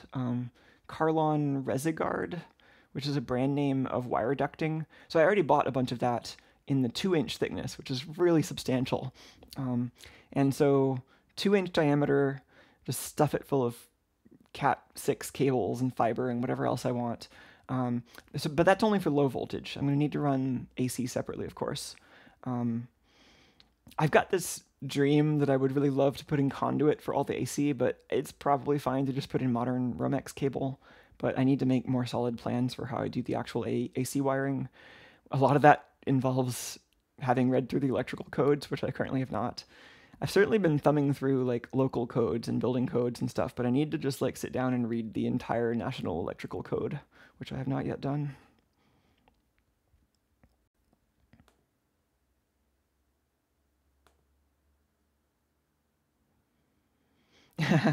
Tuco Flyer needs a Sentinel mode. Yeah, for sure, right? Yeah, it'd be funny having some kind of Tuco Flyer set up in here. I mean, this is a very different space than my previous concrete box, which you're seeing behind me. But maybe a Tuco rover here, like a little wheeled bot that knows how to charge itself, perhaps. And the Wi-Fi is certainly a lot better now that I've got a better system. So just with better radios, like I think these Unify access points have much better quality radios than the D-Link that I was using. But having 3 of them is pretty great. Just has better spatial coverage. Plus, it's using 3 different sets of channels. So I think if like one channel was kind of like pretty bad, like in one particular area, then it might switch to a different access point. Because I think it's like kind of hard to tell, but I think I might be seeing that already, where I've got an access point in the garage, and there's one camera in the garage that's talking to it, which is like I would expect, but then it's also talking to some like plug-in like AC monitor switch devices that are in the house. So like some of those must have decided that the whatever channel the garage's access point on just locally had a slightly better signal than whatever access point was actually closest. This is interesting.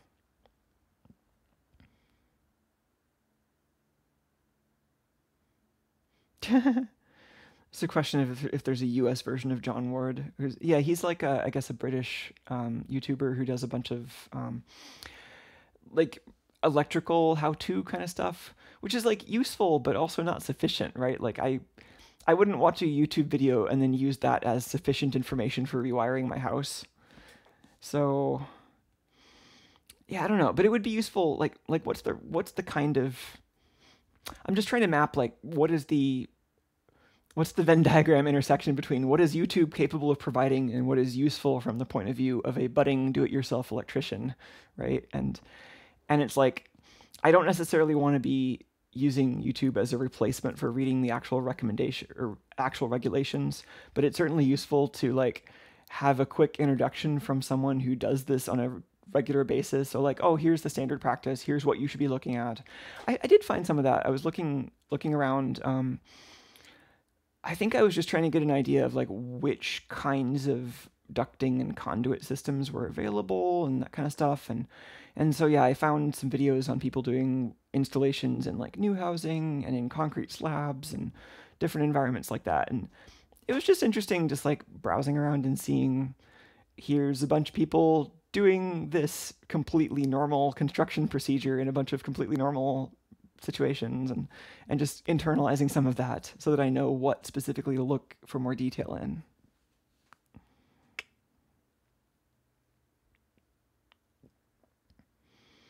Yeah, there's more of a patchwork of codes around here. Like the individual cities and counties typically adopt whatever the national code is, but then they can have their own little additions. So I think the way it works here is, and I'm going to have to like double check all of this, but I think my city basically just adopts the California code, but then California has its own code, which is just like a very slightly adapted version of the national code. And so you can download the California code, and it has margin notes that indicate like here's stuff that we copied, here's stuff that's new, and it's mostly copied stuff, but they do indicate that at least.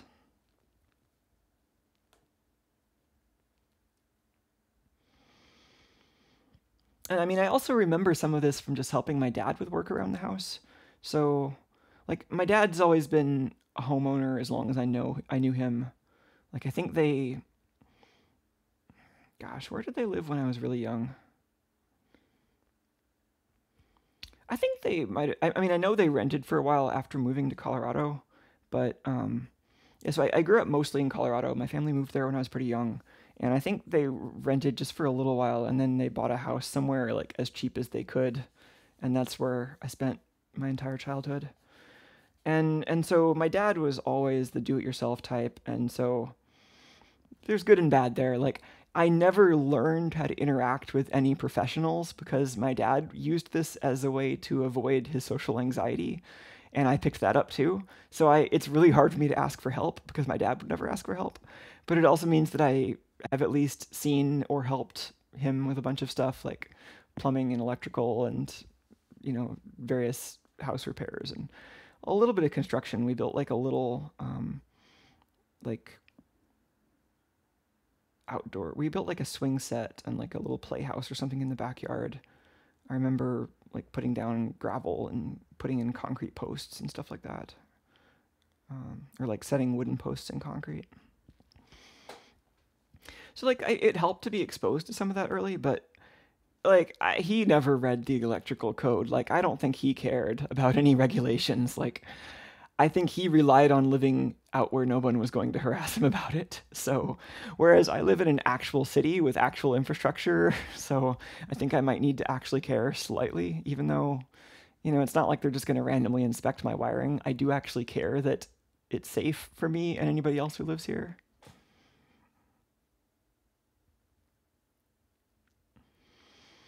Oh no. There's a comment that from Andy that his dad didn't understand neutral and hot, and then wired their own house. It was kind of like a crapshoot of what way things were wired. Yeesh. Yeah, that's not so good. And that was also in Colorado.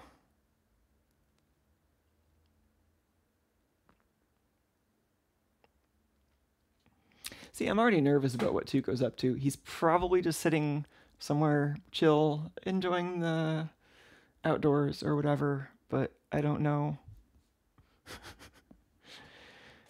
It's like tempting to go check on him. Electrical code audiobook. If I had the text, I could probably just do some text to speech, but I've got those scanned PDFs from archive.org right now.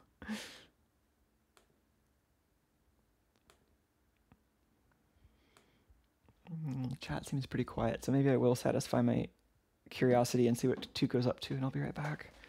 I mean, I guess the microphone's coming with me, so.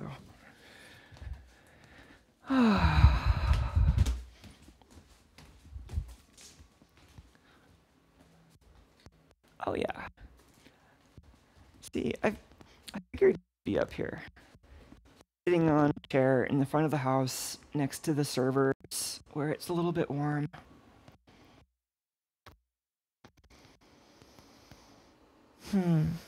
Cuddle, cuddle. Yeah. I like when it feels like Tuco and I are kind of getting on the same page with each other. Like I understand what he wants and he kind of understands like what I want, and we can find some common ground. It feels really good to do that with anybody really, but I think doing that with I don't know, like it's hard to generalize about the animal world since Tuco is really the first pet that I've been really close to. I mean, I've had fish before, right? But yeah, Tuco is my first pet that I could hold, and that feels pretty special. And so every time it feels like he and I are like emotionally on the same page, that's pretty nice. It feels It feels like nicer feeling that way with Tuco than it does with humans at this point. I think with humans, it's got all this baggage associated with it, like well, that's good now, but just wait till it gets painful. Whereas with Tuco, it feels like we can be a bit more real with each other.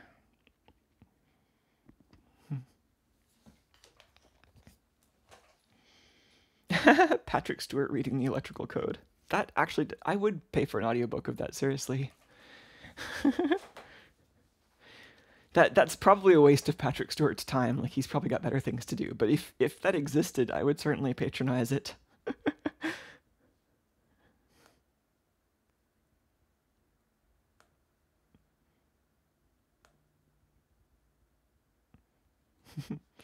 How's the weather? We could try a different backdrop here.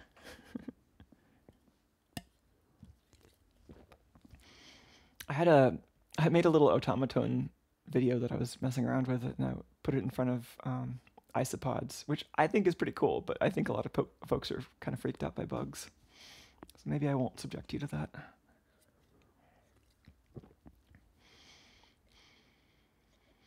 Oh, that was another thing that I had to do was yeah, so I had to coordinate moving the isopods, which, like, the isopods themselves are pretty low maintenance. They basically just need water, and they need to not be too cold or too hot. I mean, that's like why you can ship isopods by mail. Like, they're pretty resilient and they don't need that much. But you know, I did have this whole setup around them where I was streaming them, and so I packed that up before moving, and then moved the isopods at the same time that I moved Tuco, and then they were not online for a while I was getting stuff set up. But the isopod stream is back. If you go to live.diode.zone/isopod or isopod, either of those work. If you go there, you can watch my isopods live. And there's usually not that much happening on that camera right now because I have it zoomed in pretty tight. The thing I've been doing is running these motion-sensitive time lapses on them, so that it basically skips all the frames where there is no motion and looks only for frames that have a certain amount of motion at least, and like accumulates frames until it reaches that threshold. So it kind of skips over all the areas of the recording where nothing's happening, and then you just get the isopods and the other bugs moving around in there. I think it's cool, but it probably is kind of creepy for some people. So I've got a bunch of those video files sitting on my server that I'm trying to figure out what to do with. Like, I want to do some kind of interesting project with all that isopod video, and I've been crunching it down with my time compression tool, but I'm not really sure what the end game is for that.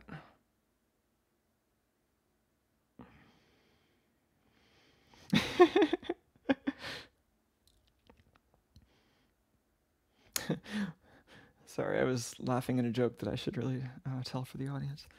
I hear the new Picard series is also a waste of his time. Oh! Yeah, I think my delivery needs work.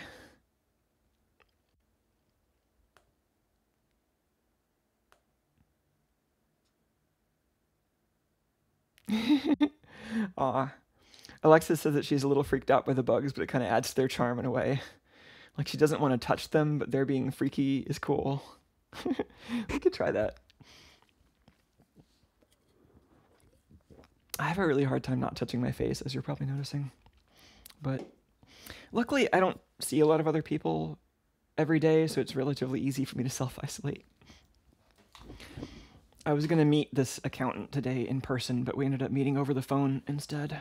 That was the change to my routine. Yeah, I mean, gosh, it's such a mess, right? And then it feels like there are all these different layers of tragedy that are happening at the same time, with, you know, the actual human suffering caused by the disease itself. And then there's just the, like, mess of our system kind of collapsing under any weight at all. And then there's just, like, all the like oscillations from that, like people reacting and then reacting to that and then reacting to that. And I just wish the media would focus more on like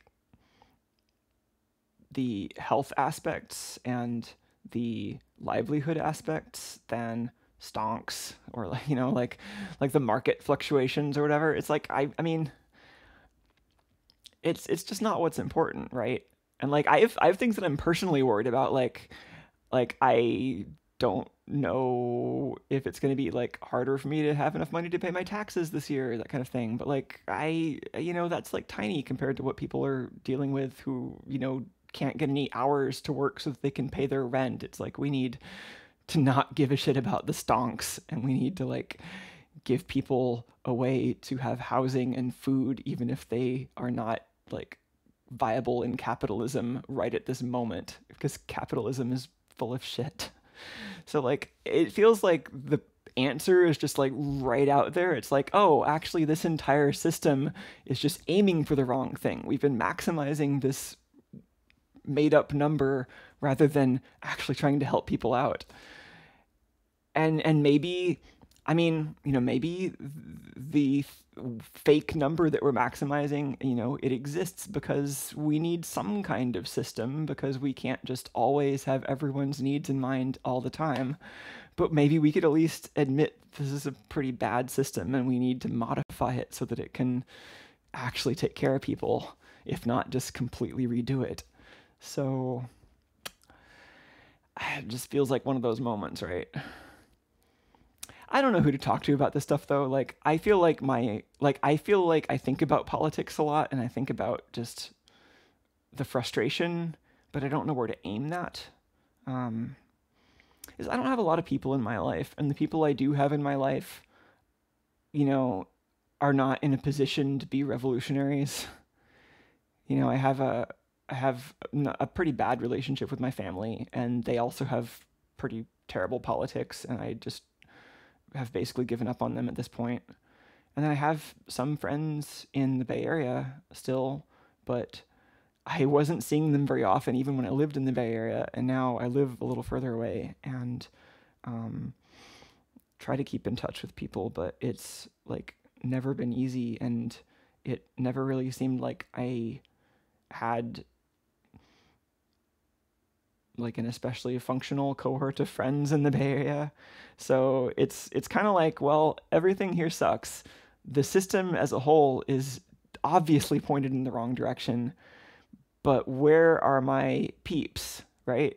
Where are the people that I want to collaborate with to make something better? And I was hoping for a long time that I would find my peeps in the Bay Area, because something brought me to the Bay Area. There was some like magnet out there on IRC that pulled me there.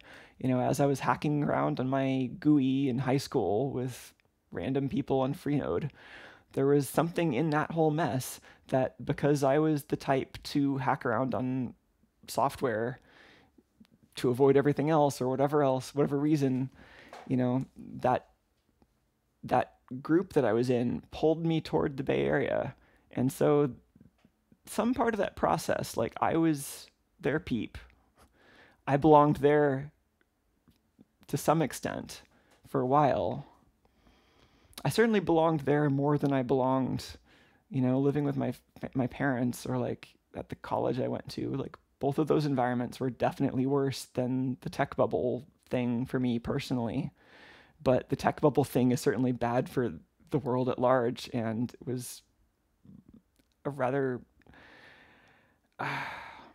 insular place to end up, right? Like you land in the tech bubble, and the walls of the tech bubble are thick. Like it has a lot of incentive to keep you from wanting to get out.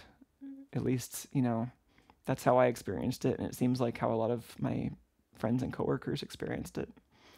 So it kind of distorts the way you see the world and makes you want to stay in, and it makes it seem really good inside. But then the people that are experiencing that like weird kind of unreality are just given all this power. And yeah, so I mean, I decided that those people weren't my peeps. Like the peeps that I want to have around me,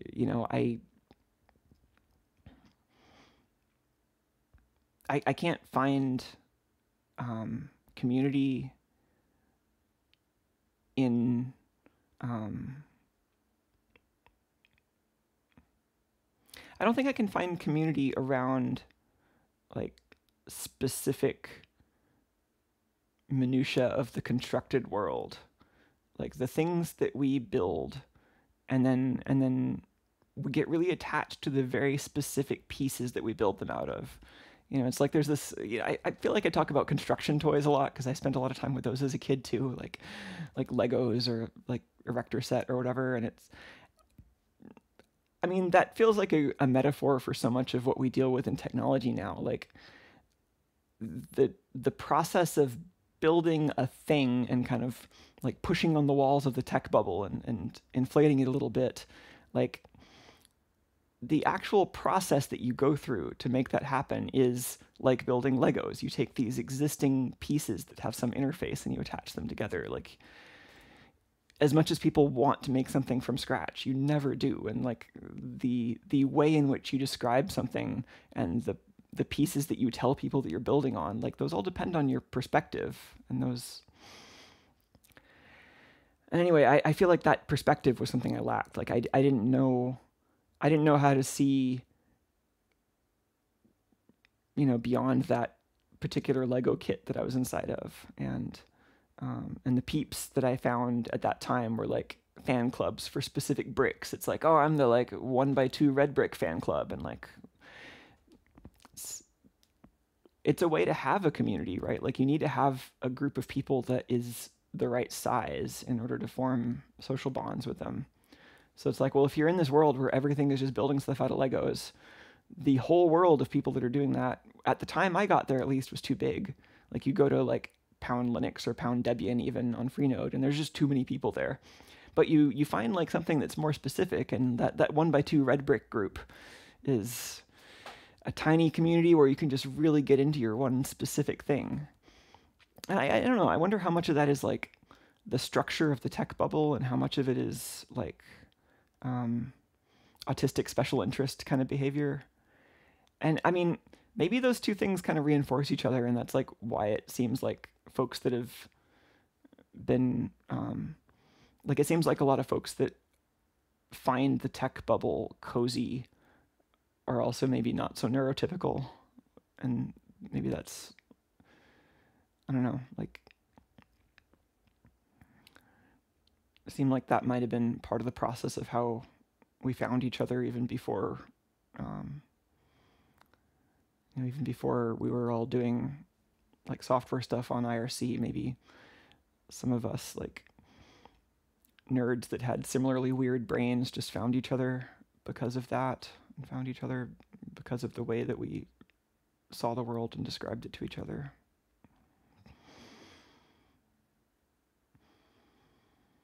So, I mean, I don't know, that strategy of finding a small group of peeps based on a little slice of the broader interest that you could have, like, that still feels useful. Like, having too many people to choose from that's also isolating. Like, you need a way to have a small enough group in front of you that you can actually get to know individuals.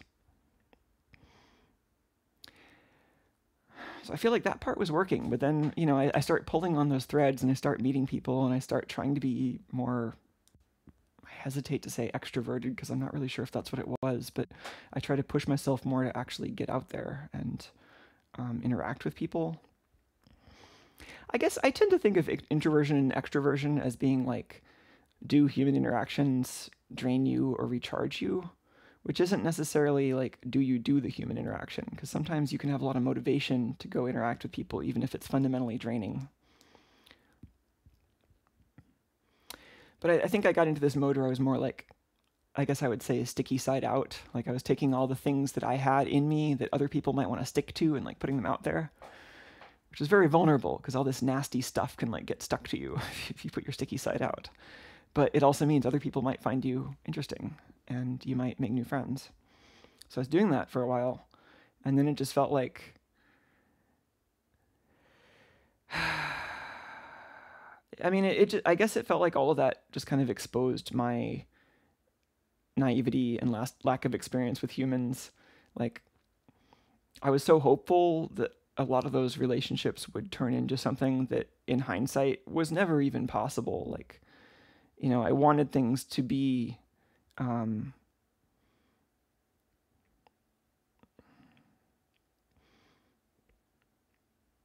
I think I didn't really know how to access the necessary kind of,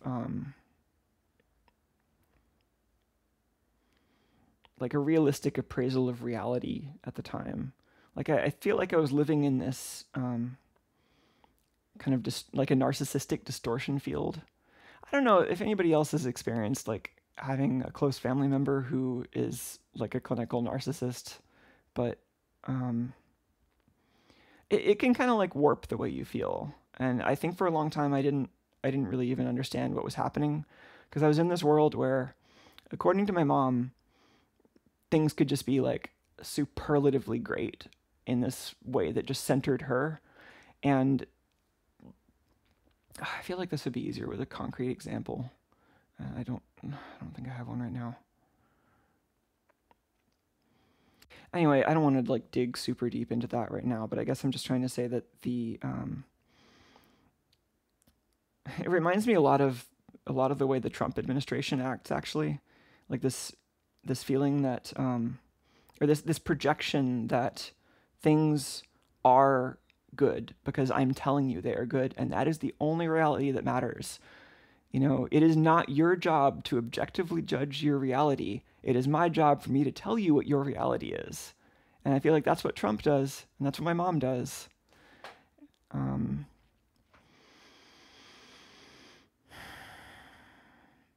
and then so I learned to do that to myself. Like I would tell myself like oh, this friendship is perfect, or this is, or like we are just absolutely like right there with each other, like through thick and thin, like everything is going to be like right there on the same page. And I didn't know how to judge any of those situations accurately, so I just kind of substituted it in with that kind of like semi-narcissistic optimism that I learned from my mom, which is an interesting antidepressant, I guess, right? Like, looking back on that time period when I was just like going full steam ahead into that like sticky side out, just like meeting people and putting myself out there and like damn the consequences. And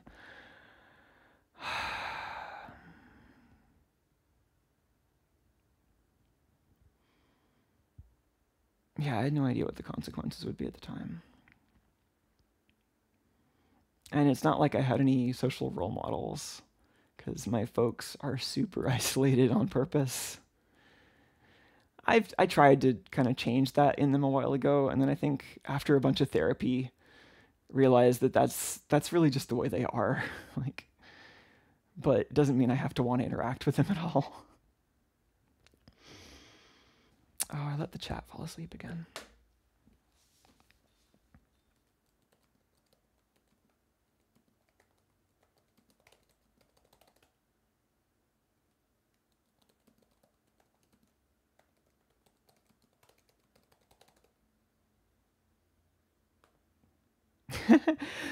If only we could admit that capitalism is full of shit. Exactly, right? It's just sacred right now, right? Like you can't, like if you even hint that you aren't 100% behind capitalism, then it's just like a liability for the entirety of media, and like you're just radioactive. And I am so tired of it. I just don't like I not only is it something that I'm tired of at a very large scale sense, like how do we change this in society?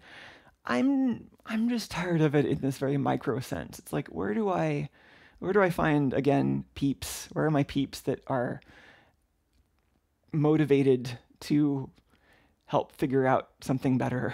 And like how do I interact with those people, and like what levers do we have available to pull together to make that happen? Hmm. Another interesting comment that from Les, that they never end up focusing on any particular thing long enough to stick in any of the communities because they never stay fixated on one thing for very long. I feel that too. Like There are certainly things that I've gotten just really, really attached to, like that GUI that I spent 5 or 6 years building, and like a bunch of embedded computing stuff, and like, yeah, there's a bunch of stuff that I just got downright obsessed over. But then there's also just so much that I have so much trouble concentrating on, and I'm just like bouncing from thing to thing to thing. Um, but I think that's also a reason why it's valuable to have communities that aren't just based on things. They aren't based on like what project you're working on today. Um, which I mean, that's definitely been something that I've felt over the past, I don't know, like years, decade or whatever, like feeling um, like I wished I had more friends that were, uh, I mean, maybe I won't say that I wish, because I feel like that is kind of how it's happened. Like the people that I did end up forming good friendships with were the people that I had basically no interests in common with. Which, I mean, that's not totally true. I mean, oh, that's what I'm looking for. It's not people that I had no interest in common with, because the friends that were really good, we had certainly plenty of interests in common. It was that we didn't have obsessions in common, and that actually felt useful. Because if I have a friend that I like share an obsession with, then we're just gonna like go all at that obsession until like one of us ends up like needing a breather from it or getting bored or whatever, and then that friendship is gonna totally fall apart. That's definitely happened to me. Um, but then, I've also had much more durable friendships where it's not about a shared interest so much as it's about like a like shared situation or shared values or something like that. And that has varied degrees of success, but it seems like a better foundation.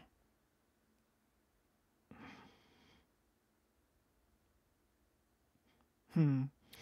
Yeah, that sticky side out feeling. I was like really in that mode, especially in like 2013 or so. Like around the time that I was doing like Burning Man stuff and like interacting with lots of people and like making big art objects and going to events a lot, and I was just doing tons of that, and I just didn't really know. I didn't have any. I didn't know what my goals were socially. It's like, what does it mean to have a good social interaction? What does it mean to be good friends? Like, I just didn't know any of that. And so I was just like trying everything. And then that leads me to a bunch of friendships that I, um, that I ended up feeling just like tragically disappointed in. And like a lot of the friendships failed because I just didn't know what I was doing. And like a lot of it was my fault. But then some of the stuff that just ended up, like breaking me the worst was more like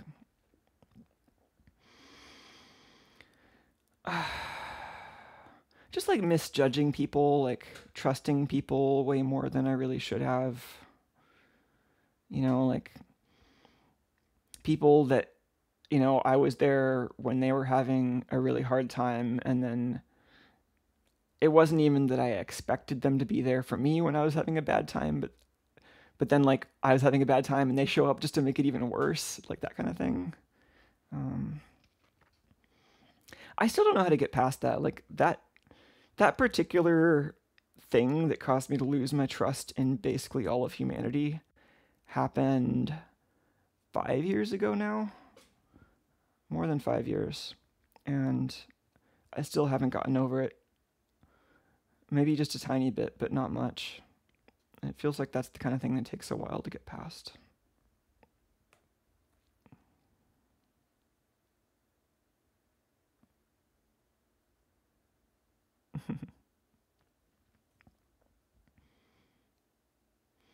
There's a comment that I think this is in reference to like friends that are really good and you have shared interests. That it's good when you stay up till 2 a.m. doing something with them. Yeah, I mean, I feel some of that. Like, I guess I want to distinguish between like project buddies and like deeper friendships, because like I've certainly had people in my life where we would regularly just like stay up late working on stuff together, but then we would never talk about anything personal. And I think it took me a while to realize that there are all these different like dimensions of connectedness. Like there's spending time together and there's things that you can do together, but then there's also just like layers of yourself that you share with people, which seems really obvious to me now, but I think I just didn't even really get that at a certain age because my family was just so socially dysfunctional. And like my folks still just don't share that with anyone. Like that's, I mean, maybe not entirely true because there is definitely there's definitely a very big difference between like their public face and the side of them that I saw growing up, but they also just don't know how to be real with anyone as far as I can tell, like especially my dad. My dad, I don't think he knows, like I feel like he's just like destroyed any capacity to feel emotions other than anger. Um which isn't to say that he's an especially angry person. Like he's pretty chill most of the time, but he also just doesn't really experience emotions anymore. And I I could be wrong, but I think that's something he did intentionally because of some bad shit that happened to him. So I don't know what to do with that. Um, yeah, it's weird. It's like my mom was the one who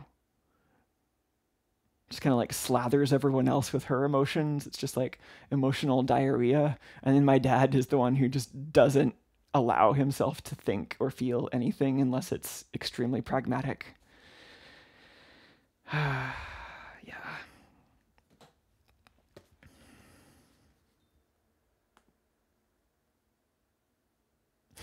Start a podcast. Is that kind of what we're doing here? I mean, I think it's better if you have a co-host, right? Like that was one thing I was thinking about as far as formats. Maybe there's a way that we could have a more of a conversational format for this. I don't have any roommates currently. I talked with back when I had a roommate. We would talk sometimes about doing a thing together, like a project together, but that never materialized. Oh gosh, I'm really sorry if anybody else feels like that. Yeah, yeah. There's a comment in chat that the family talk feels familiar, and yeah, I'm sorry. I mean, I know a lot of people have shitty situations, and my situation was certainly not as shitty as a lot of them, but it, yeah, I don't know. Family sucks. I mean, family doesn't always suck. That's the other thing is I still feel much more connected, even though I haven't seen them in years. I still feel much more connected to my ex's family than to my birth family. It's funny. I don't know. Like, I don't know, my ex and I are pretty disconnected at this point, but it would be interesting to go say hi to his family because I feel like we'd probably still get along.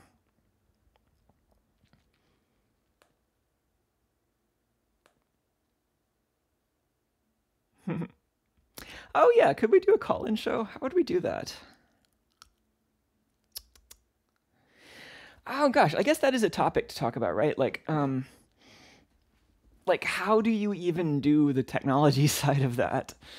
Um, which isn't to say that there aren't ways of doing it. Of course, there's a bunch of ways to do it. It's just I find them all annoying. Like so many people use Discord now. I am so frustrated with Discord, and maybe I should just suck it up and we should use Discord anyway. But I hate platforms. All the platforms suck. Can you just send me IP packets? Just like netcat your microphone into a port and we can just do it that way. No, that's I mean you need infrastructure, right? It's just frustrating when there isn't an obvious piece of public infrastructure to do something that seems like it should be straightforward. And that feels like at the core of a lot of the battle that open source types were fighting in the 90s, like this battle to have a baseline of public infrastructure, at least in the software world, which the software world is this tiny, tiny world, right? It's like it doesn't really matter. It doesn't even have hardware. Like you can't even rely on open source software to build you an entire computer. And even an entire computer is not really that much in this world of meat that we live in. But within that tiny little sphere of software, like that whole battle was, we think anyone should have access to at least this basic set of things. But it wasn't really seen as like a kind of political equity thing by a lot of people, because there was also this this kind of selfish angle to it, right? Like, you just build the stuff that you need to use yourself, and that you give it away because it's easier to give it away than to not give it away sometimes. Or you give it away because you get an ego boost for it, or you give it away because, you know, you want to advertise something, or you give it away so that you can put it on your resume. Like, there are all these reasons that people do it.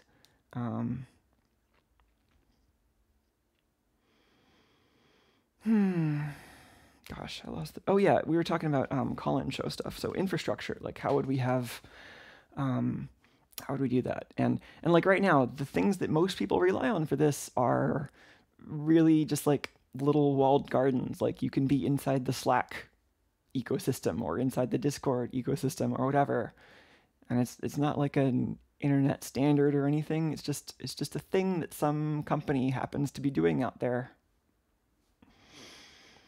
But yeah, we could do Discord, or I don't know, like Skype, or analog telephone.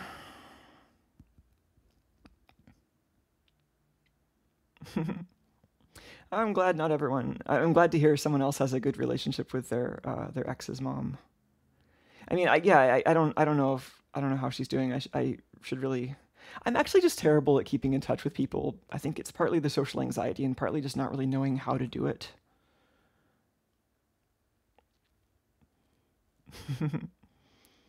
Oh, cool. Alexis volunteers to netcat a microphone.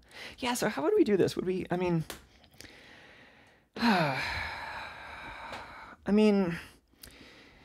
usually the point is you would want it to be a conversation which has low latency audio both directions, which means it's more of, you know, a telephony program running at the same time as the stream.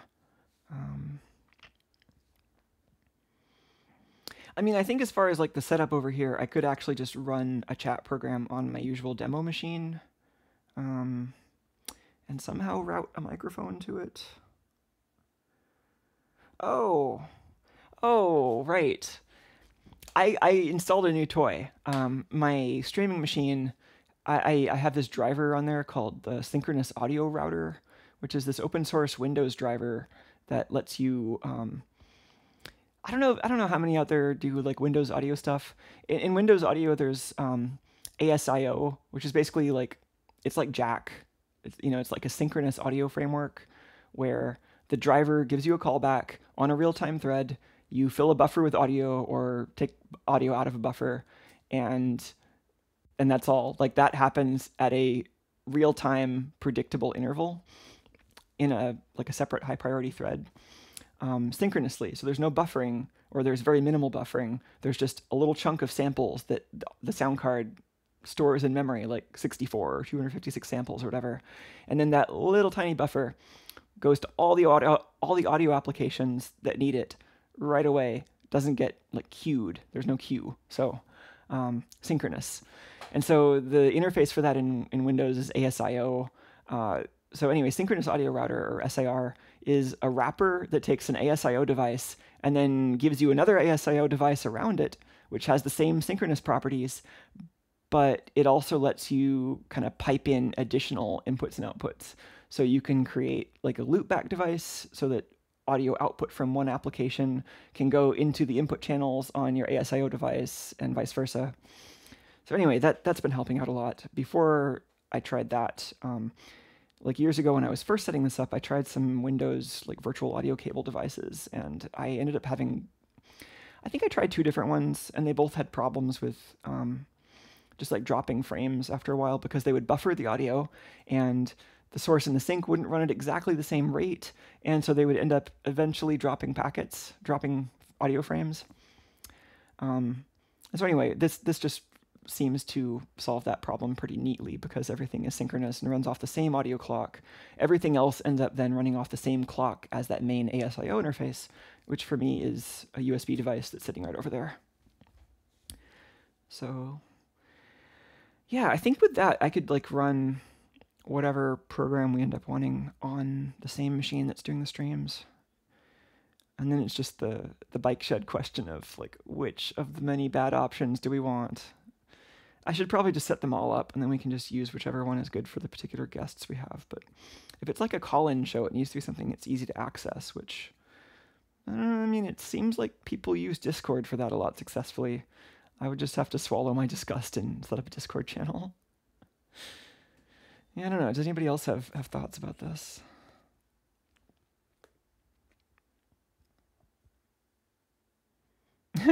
Someone's like Mixer.com or GTFO. Is that one? What is Mixer? I've heard of that as a streaming service, but I didn't know that would do like conversations or anything. And someone else says StreamYard. What is StreamYard?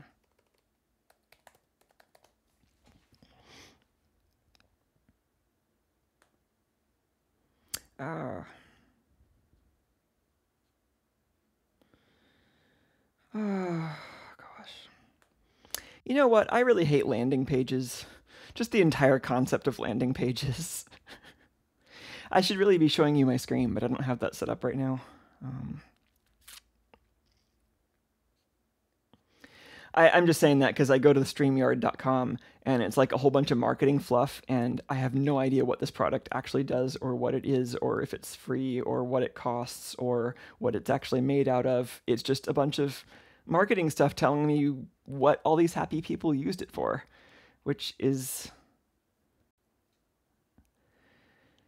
like pretty generic. I don't know.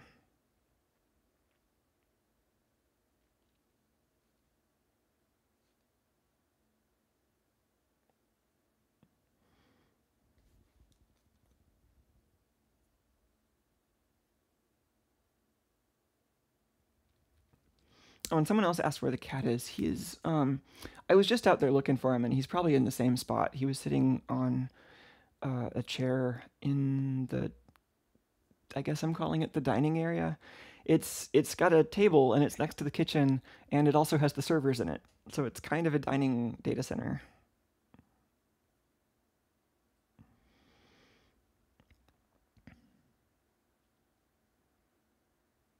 Oh, and another question about how Tuco is. Yeah, Tuco's been doing great, I think, actually. I was preparing for him to be for him to need a bit of an adjustment period for this place, but he really it seems like he really took to it even faster than I was expecting.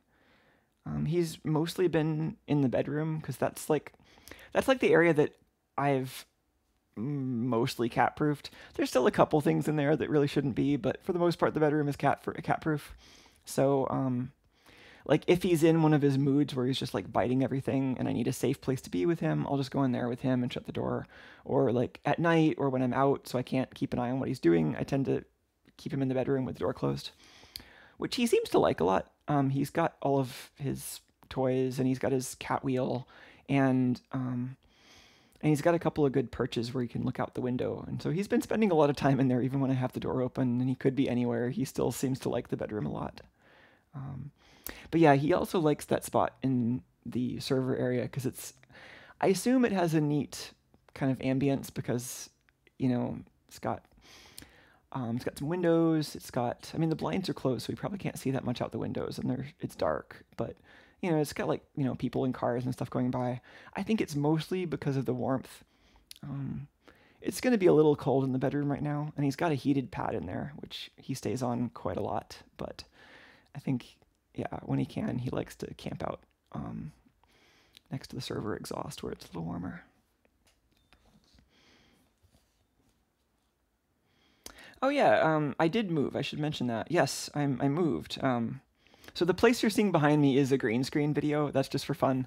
That was the old place. I'm now in a house which is in California, and it's great. Yeah, no, it's been a lot of work, but so I moved from this concrete box that I was in before to like an actual house, which has been both stressful and pretty great.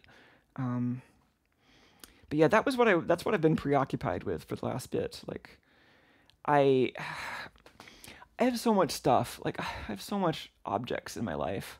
Um, so it probably took me like a month and a half of just packing to get all my stuff packed up like late last year. And the so there's packing and actually trying to figure out where to move, and um, the actual process ended up happening kind of really rapidly. I was kind of at this point where I I was just, I don't know, like just ready to table flip the whole Bay Area. Like I just needed to go, and I'd been feeling like that for years at that point, but it had just reached this point where I just couldn't deal with it anymore. Like I just really needed to get out of the Bay Area. So that was late last year. Um, I mean, it was for a bunch of reasons, but um, I think a combination of just like stuff not working out super well for me in the Bay Area, like feeling like a lot of the stuff that I wanted to do just turned out to not, like once I did it, I didn't like it. Like I tried doing like art at museums, and I even got a piece in a show at a museum, and once I got there, I was like, "Oh, actually that's terrible. Nope, never mind. Not doing that again. Bye." And same thing with the tech industry. It's like, oh, I worked in software in the Bay Area for a long time, and nope, not doing that. Um, so I don't know. I tried some of those things with the place I was in. I tried running these workshops for LED art, and I tried doing a bunch of tech consulting work from there. And I was going to try to run more events, but it was just this combination of social anxiety and my interpersonal everything falling apart, and then just feeling like the Bay Area was not where I wanted to plant my seeds. Like I don't want to grow anything here. It's not sustainable for me. Like even if I can personally have a place that I could live in sustainably, which certainly wasn't a given there, I didn't think I could find community in the Bay Area. It just felt like every time I got close to some group of people, it felt like, oh, actually, there's a reason I should be running as fast as possible in the opposite direction. So, so yeah, that's what I was doing a lot of last year. Um, and then I was doing some house hunting because I was just tired of this Bay Area rent, and I figured that I could make it work if I moved somewhere a good bit cheaper and bought a house there. So I was starting to look into how I could do that. And then stuff kind of started happening way faster because I found this place that just seemed like a really good fit for what I needed.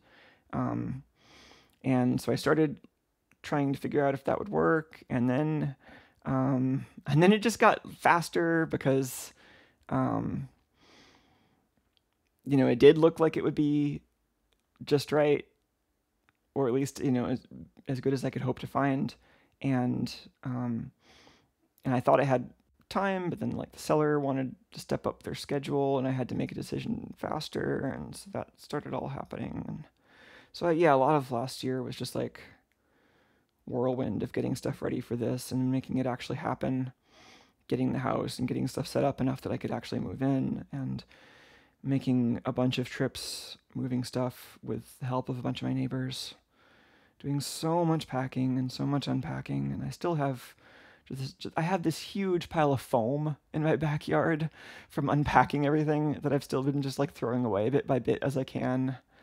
Um, I've still got some stuff that is just not even unpacked, but I mean, pretty much everything is at least partially unpacked at this point.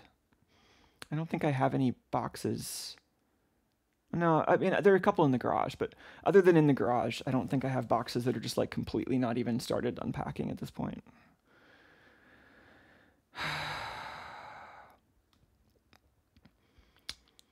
Yeah. I don't know. Yeah, I mean, this is like why I don't have like fancy, shiny electronics content coming to you 24/7, because I've just got a bunch of like real life stuff that I've been overwhelmed by constantly.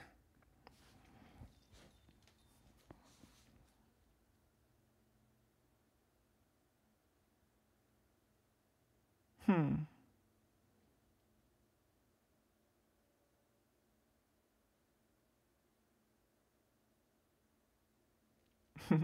Oh, we got a hello from Uganda, which I missed earlier. Hello. How are things over there? How's the healthcare system holding up?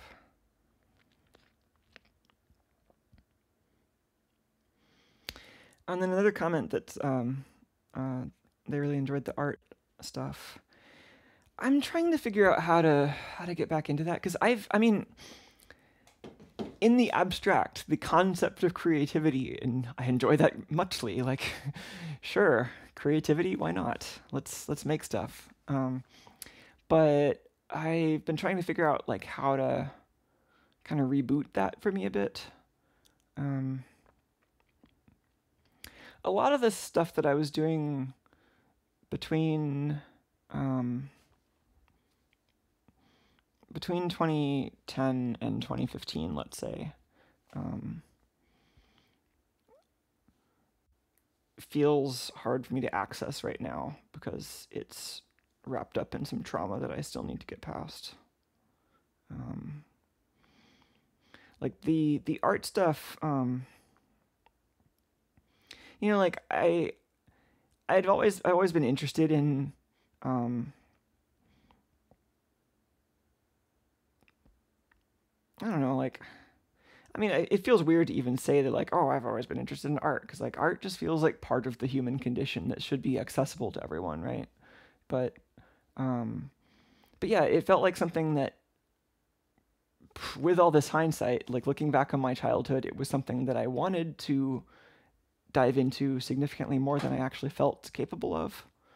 Um, I have these memories of, like, making stuff that I really liked that I just couldn't get anyone else interested in, and then like being told like, oh, this is art, you need to do this kind of art, and then like just having no success at that at all. So like I would make these little paper models when I was in elementary school. Um, I would just like cut up 3x5 index cards and just use like scissors and glue and make little models of stuff.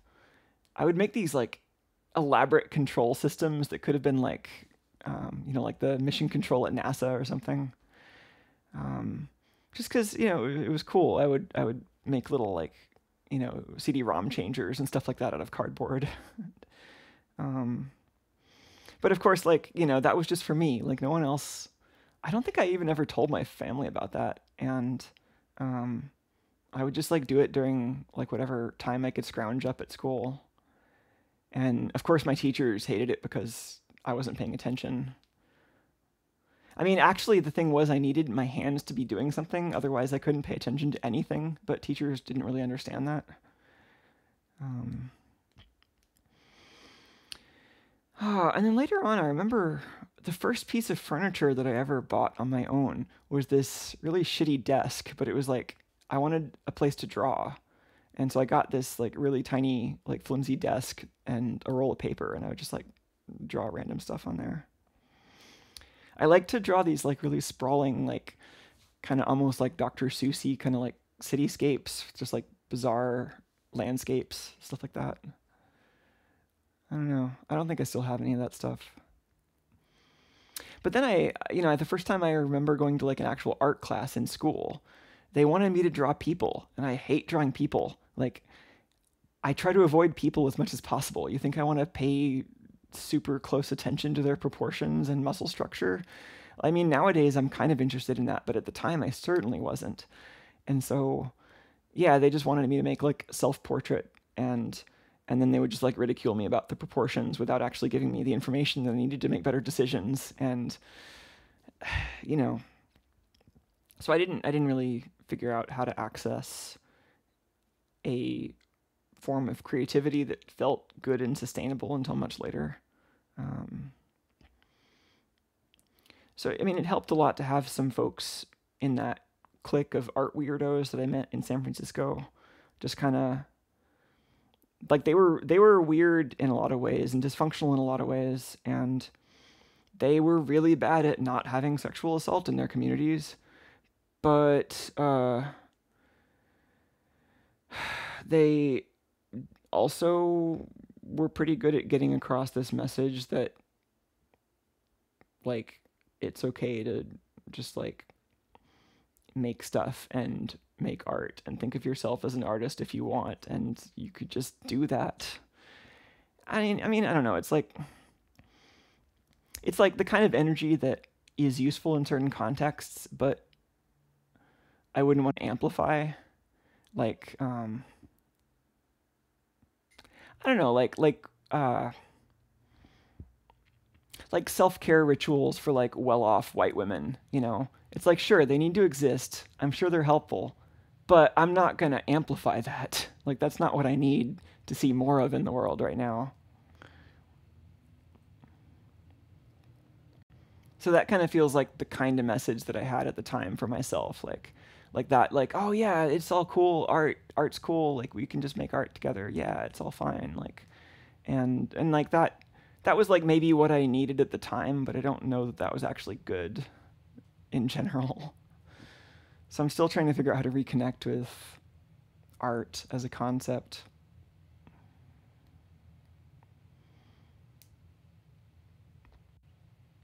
Yeah, I mean, I tried approaching it from that like kind of weird art click kind of burner scene angle, and had a bunch of problems from that angle. And then I tried approaching it from like um, the like art institution kind of angle, and I mostly didn't like that either. I still like this like broadcast kind of thing where I make stuff and then like put it out there, and then maybe you like it and maybe we talk about it. I feel like that is a model that has potential. I just don't know how to make the social part of it work. It's like, how can we have that back and forth conversation without relying on some unreality? Because I think a lot of social media is this parasocial unreality where people feel more of a connection than there actually could ever possibly be. And I don't want to cultivate that. Like, I don't want to suck people into a falsehood. I just want to have a channel. So yeah, maybe a call-in show. Maybe that's what we need to do. Hmm.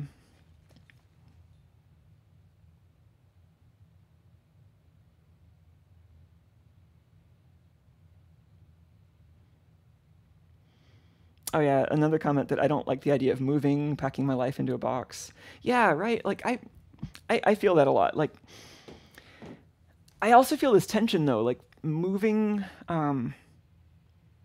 So I clearly have a bunch of junk, and moving, at least this past time, was really complicated. Um, I've never had a really easy move. Like when I moved from Colorado to California, that was a big truck that I drove with my dad. Um, I got really interested in having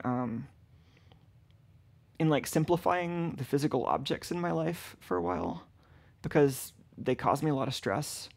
Um, like I mean, I feel like I'm constantly surrounded by clutter because I just have so much stuff that I need to move around and deal with and like keep nearby.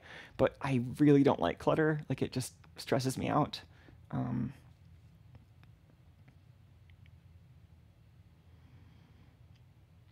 so at least for a while, there's definitely this. I think the other thing is, yeah, at the time I was living with a bunch of like tech folks in San Francisco who had been moving around a lot and didn't have a lot of stuff, and liked this nomadic ideal of being able to move around a lot, but also practically speaking, they didn't need to have a bunch of stuff. Um, and that was an interesting situation to confront, just like feeling like,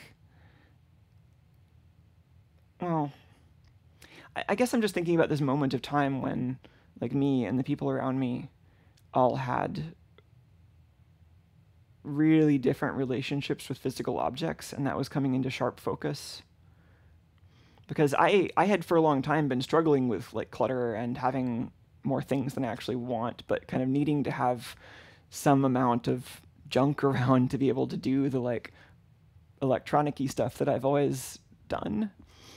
So there's been the tension in me between like, well, this is the stuff I've always been doing, do I want to be doing it? It seems to require a lot of stuff. I don't know that I like stuff, but if I can learn to manage the stuff, then maybe I can keep doing the thing that I like, and maybe I like it. I don't know if I really do, but I guess I do.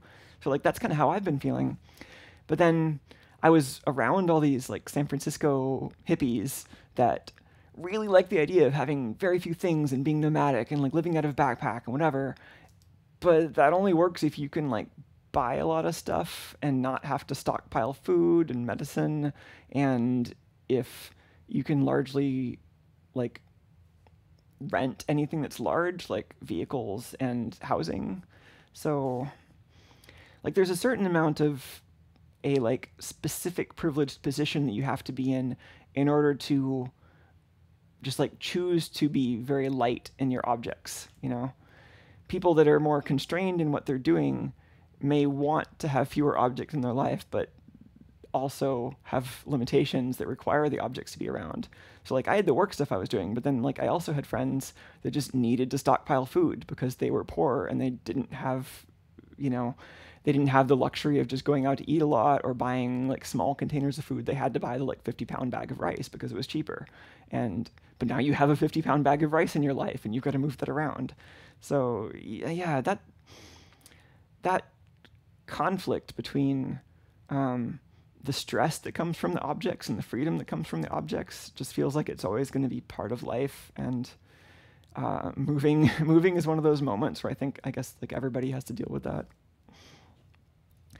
But when I was feeling really nomadic, and I guess I couldn't just pack up everything into the tiniest space. But before I adopted Tuco, I did travel, and I traveled pretty light for a while. Like I spent this week in New York with only this like tiny bag. Spent a month in Thailand with a relatively small bag. But those were trips. That wasn't life. That was stepping outside of the normal into something else.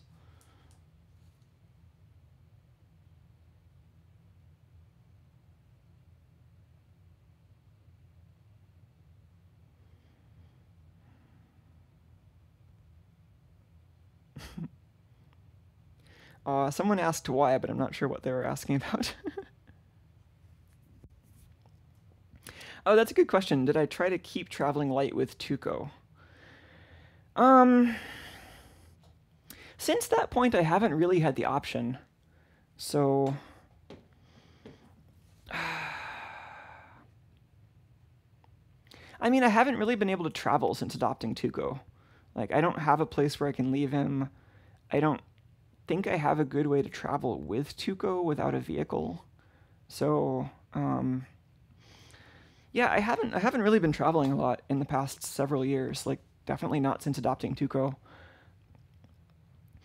Back when I lived in that, so before I moved to the previous place that you're seeing behind me, before I moved there, I lived in this kind of weird illegal warehouse thing with a bunch of hippies in San Francisco. And that was where I was living when I adopted Tuco.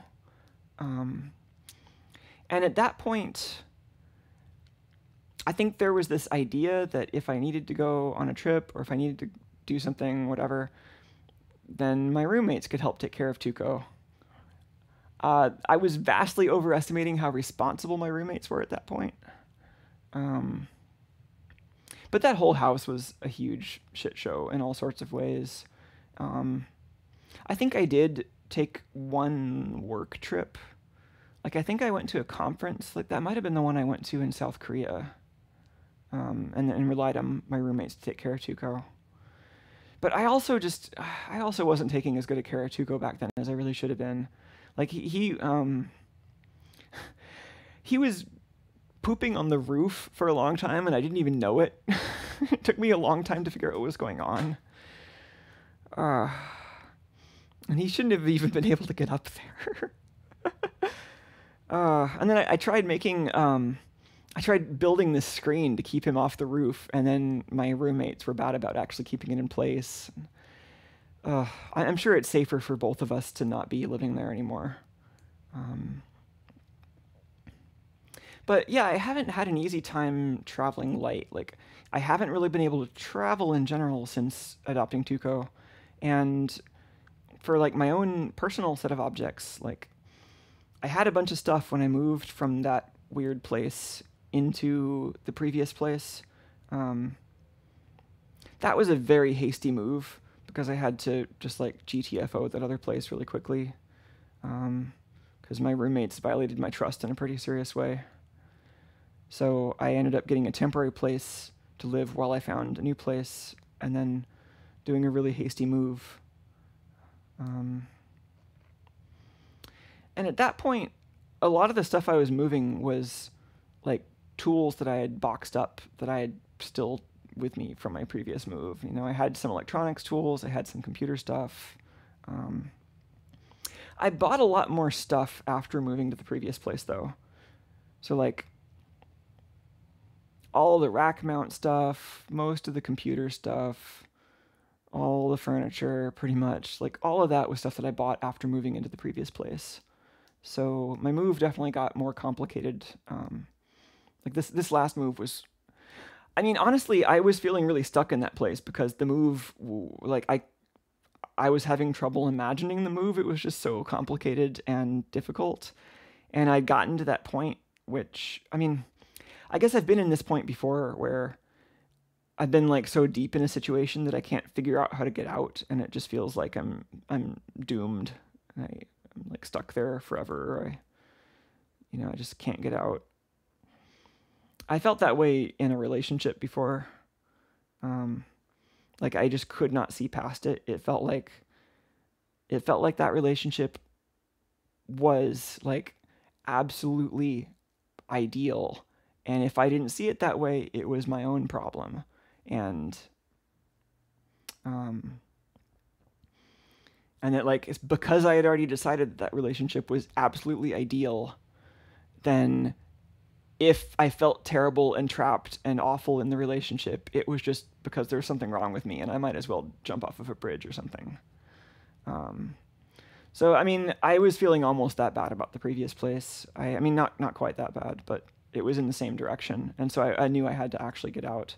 But it was also one of those situations where the move was just such a big thing, like looming out in front of me, that I was having trouble visualizing it and having trouble imagining a future that extends past it. I mean, given how 2020 is going so far, maybe the future didn't extend past it, and maybe I actually did die last year, but it wouldn't be the first time I felt like that. I had a moment like that pretty severely in like 2014, where I was absolutely certain I was dying. I mean, it is a long story. I don't want to get into why, but I was just feeling like really bad, and I don't know. I did, I think. But sometimes I think back and I wonder, like, actually, maybe I did die. Maybe everything since then, because it's been so off the rails since then. Maybe that's just like the best reality that my non-functional brain is able to dream about at this point in the afterlife. You know, it's an interesting thing to think about, maybe. But we've just got to make our way forward however we can. So I just need to figure out who my peeps are. It's like I got out of the bad housing situation, both of them. Yeah, I got out of that terrible place in San Francisco with all the unreliable hippies, and I got out of the expensive place in the Bay Area. And now this could be all right. This could be stable. I just need to know who my peeps are and what I'm actually doing. Oh, and I know a lot of you are my peeps. Like I feel like I'm just like really bad at acknowledging the friends and connections that I do have. So I don't want to go in that direction. I just also feel like I don't know how to manage the kind of parasocial tar pit that social media represents. And so like how can we have something that is real but is also not isolated? Like a connection that doesn't rely on kind of coating everything in a thick layer of unreality so that we can feel good about it. Had way too much of that growing up, and we have way too much of that in the current US government. also need to find a new therapist. Yeah, I guess I mentioned I broke up with my therapist, but yeah, that would probably help with some of this.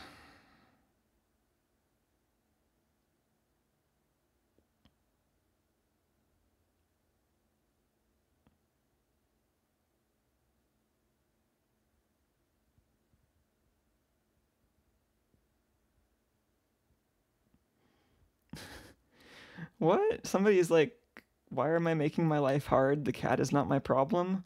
I mean, yeah, actually, he is. I'm responsible for him. So, like, I do actually have to take care of my cat. And if you don't think an animal that you are responsible for is actually something that you need to take care of, then, like, you definitely shouldn't be responsible for a cat.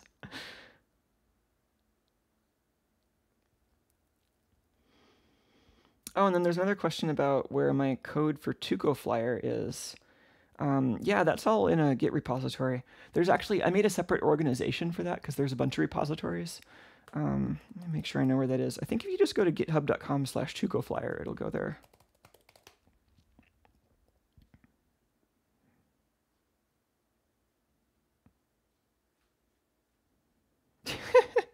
Why is my E repository in there? That's funny. Oh, Tuco's back. Hey, Tuc. Yeah, so if you go to github.com/tucoflyer, again, I don't have this set up to show you on the actual stream right now because there's still a bunch of HDMI stuff that I need to wire up before that works. Hey, boy. But yeah, it's got a bunch of separate projects in there. If you're looking for the object tracking, that is all probably out of date now because given how fast deep neural net stuff has been going, like you can probably find significantly better software for that. But I was using this research project called YOLO. What does that actually stand for? Oh yeah, you only look once. It's yeah, it was. I mean, there are probably more of these now, but it was like the first popular convolutional network where it wouldn't try to match each object class over the image separately, but it would match all the object classes simultaneously over the entire image. So it was much faster at doing real-time object detection. Tuco is sniffing all the sandbags. They all probably smell interesting because some of them are sitting outside.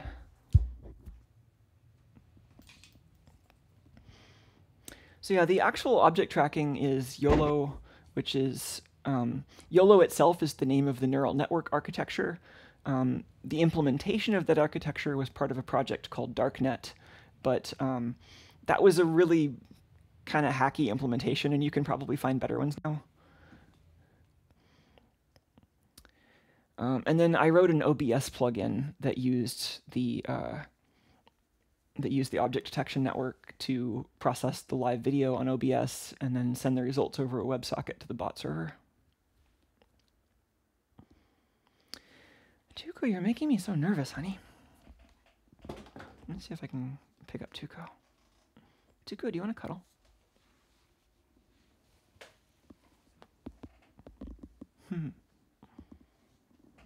Whoa. Oh.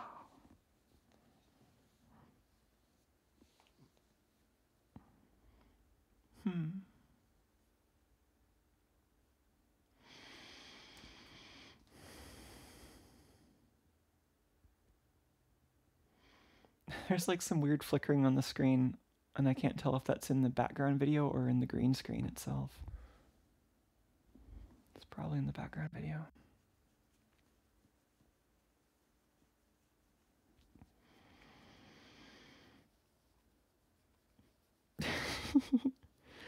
Sometimes Tuco is definitely in a wandering mood, but he's also, like, there's a tension between the wandering and the face rubs. It's like, oh, he really wants to get up and wander, but oh, the face rubs are so good. So he's sitting here with like really tense arms, like he wants to get out and do something, but he's also just kind of melting into the face rub.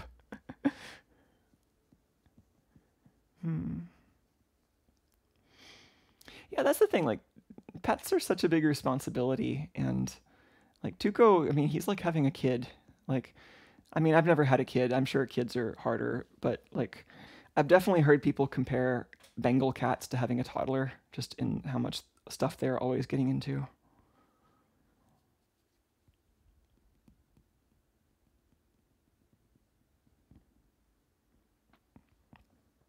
Hey, Tuco. Oh, honey. Meow.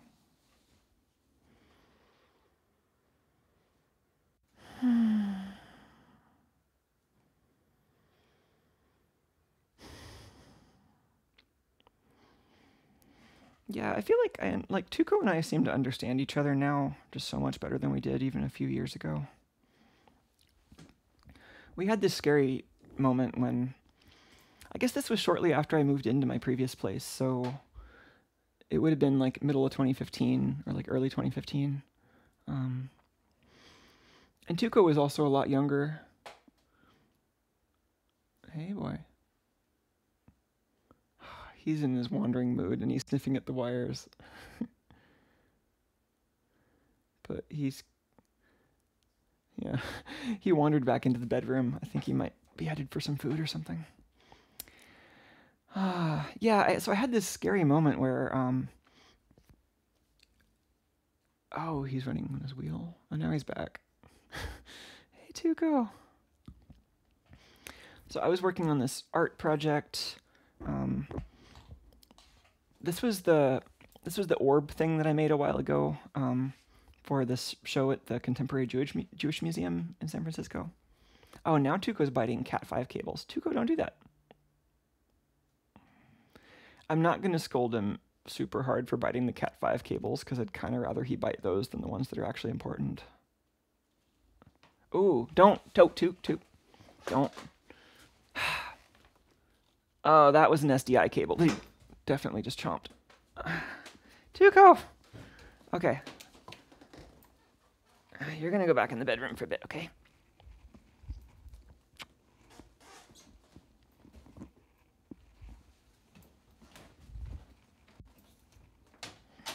Yeah. I think he was napping or relaxing at least in front of the server exhaust fan, and now he's in the mood to play and run and do energetic stuff, so I'm probably going to have to go in there and play with him a bunch in just a minute. Yeah, he needs a lot of interaction. Like, if you leave him alone, he will get bored and antsy, and when he's bored and antsy, he will find ways to entertain himself, which is not a problem in general, but he will find some really creative ways of destroying stuff if you let him. So like, if you're gonna let him entertain himself, you have to be sure that the place is very well cat proofed.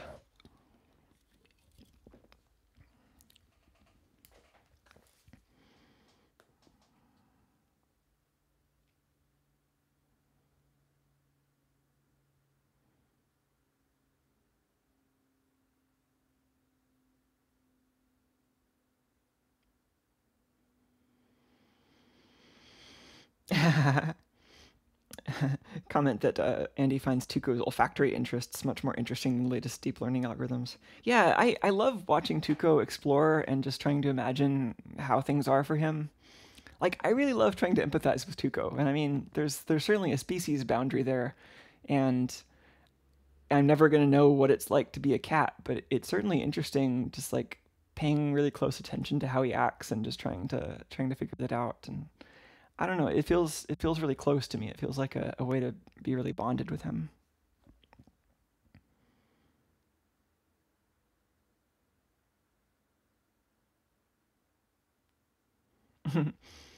Oh, that's interesting.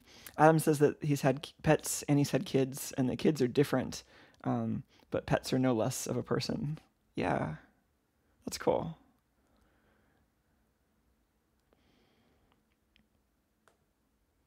Yeah, it's interesting. I wonder kind of how. Yeah, I mean, I don't know. Like, I have a hard time imagining that I would make a good parent. Just it's so easy to imagine all the different ways things would go wrong, but I'd probably do a better job than my mom did. Like, you probably, I don't know. It's like, and then I feel like I don't know if I would do a good job, but I would probably do a better job. I mean, and my parents, there's all sorts of things that I really don't appreciate about the way they treated me, but I'm also absolutely sure that they each did a much better job than their parents did. So that's that's certainly something positive about humanity, right?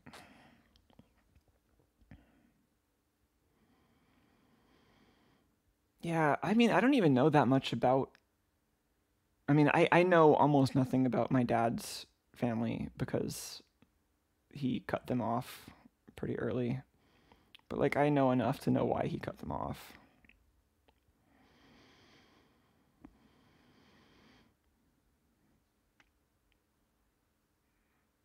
Hmm. It's weird. It just feels like that made him kind of blow an emotional fuse. Like like it's a safety process, but that link isn't there anymore. So I don't know how he and I can connect. I mean, these days I mostly don't try. I mean, it's it makes it easy to not try to connect when you don't actually respect him at all. I think I would have more respect for him if he wasn't, you know, all sorts of reasons. Anyway, this is not a rant about people in my family because I'm sure everyone's got shitheads to rant about.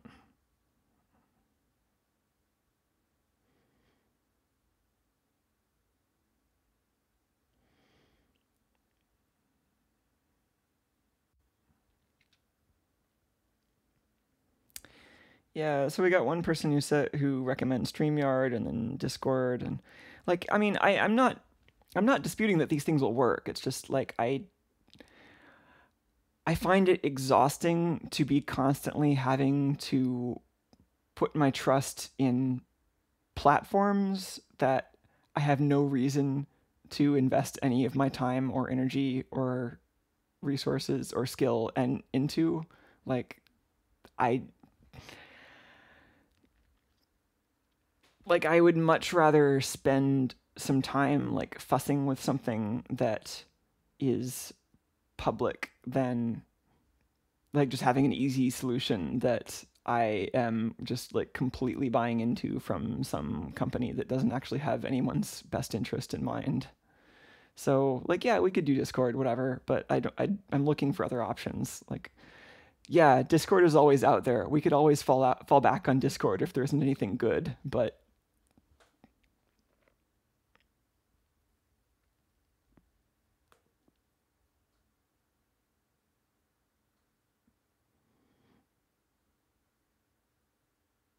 oh, pet goats. That's pretty cool.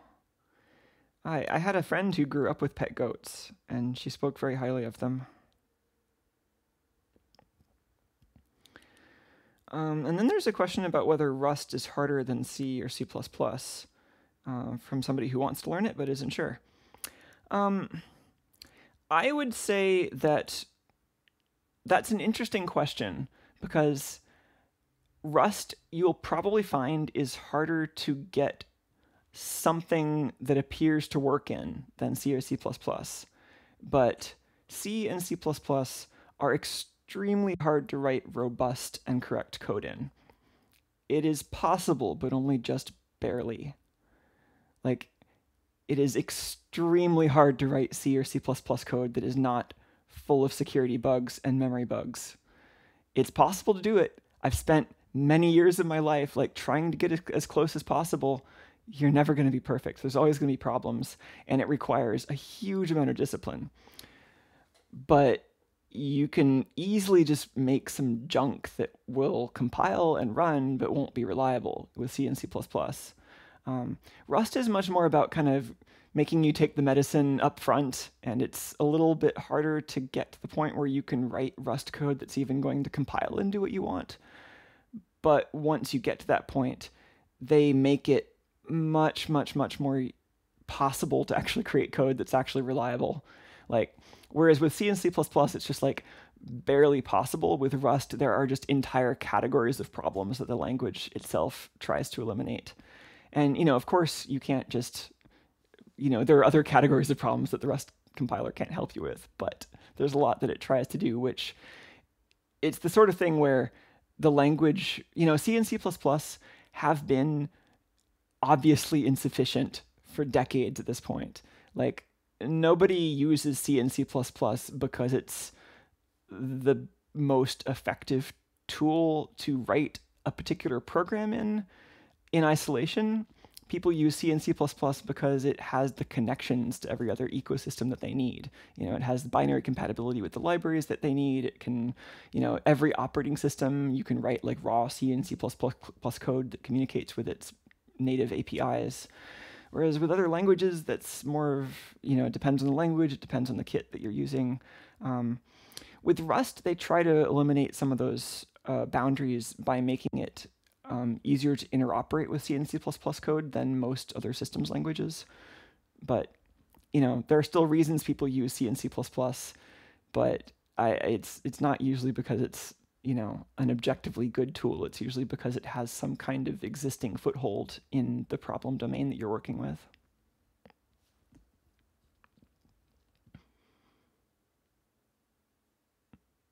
Oh, that's also a good point, that C is much simpler than Rust and C++ is much more complicated than Rust. Yes, that's very true. Well, and so what I said about C being hard to write correct programs in is also true. C is an interesting language because from a language point of view, it's very simple, but the amount of complexity it exposes you to is actually very high. So in order to write good quality C code, you have to have a very low level understanding of a lot of the surrounding components. So if you want to write a C program that works reliably, you kind of have to also just understand in pretty good detail like the operating system and libraries and threading model and memory model and sometimes like memory allocator and concurrency model and sometimes CPU that you're operating with. And any of those things can have kind of unexpected gotchas that you might expect an abstraction around, but C doesn't really give you abstractions for the most part. Like, it gives you just the thinnest of abstractions around memory access itself, and that's pretty much it. Like, I mean, and then there's the C standard library, which I guess is technically part of the language, but it mostly just gives you access to things like files and input and output. It's still very low level.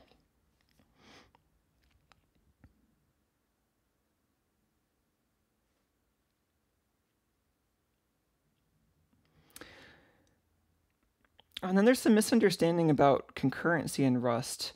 Somebody asked if Rust is feature limited to one thread. I think you're thinking of Python. No, I mean, I'm being a little bit facetious there, but not really.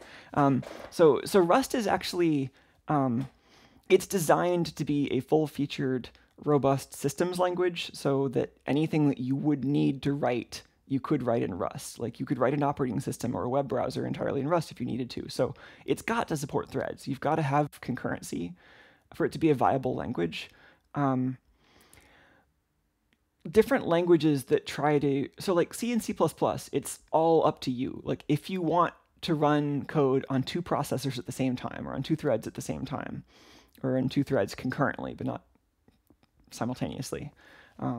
If you want any of those kinds of concurrency with C and C++, you're entirely on your own. The operating system, the operating system provides some primitives that you can use. Recent versions of C++ provide some wrappers around those operating system primitives. But even like earlier versions of C++ or like plain C, they don't even know about multi-threading. They don't know that you can have multiple threads. They don't know about multiple CPUs, which isn't, it isn't necessarily a bad thing. It's, it's the case on a lot of systems that you do actually only have one CPU, embedded systems. And even on systems that run multiple CPUs, those multiple CPUs are usually identical. They usually access memory in identical ways, so the language itself doesn't necessarily have to support it.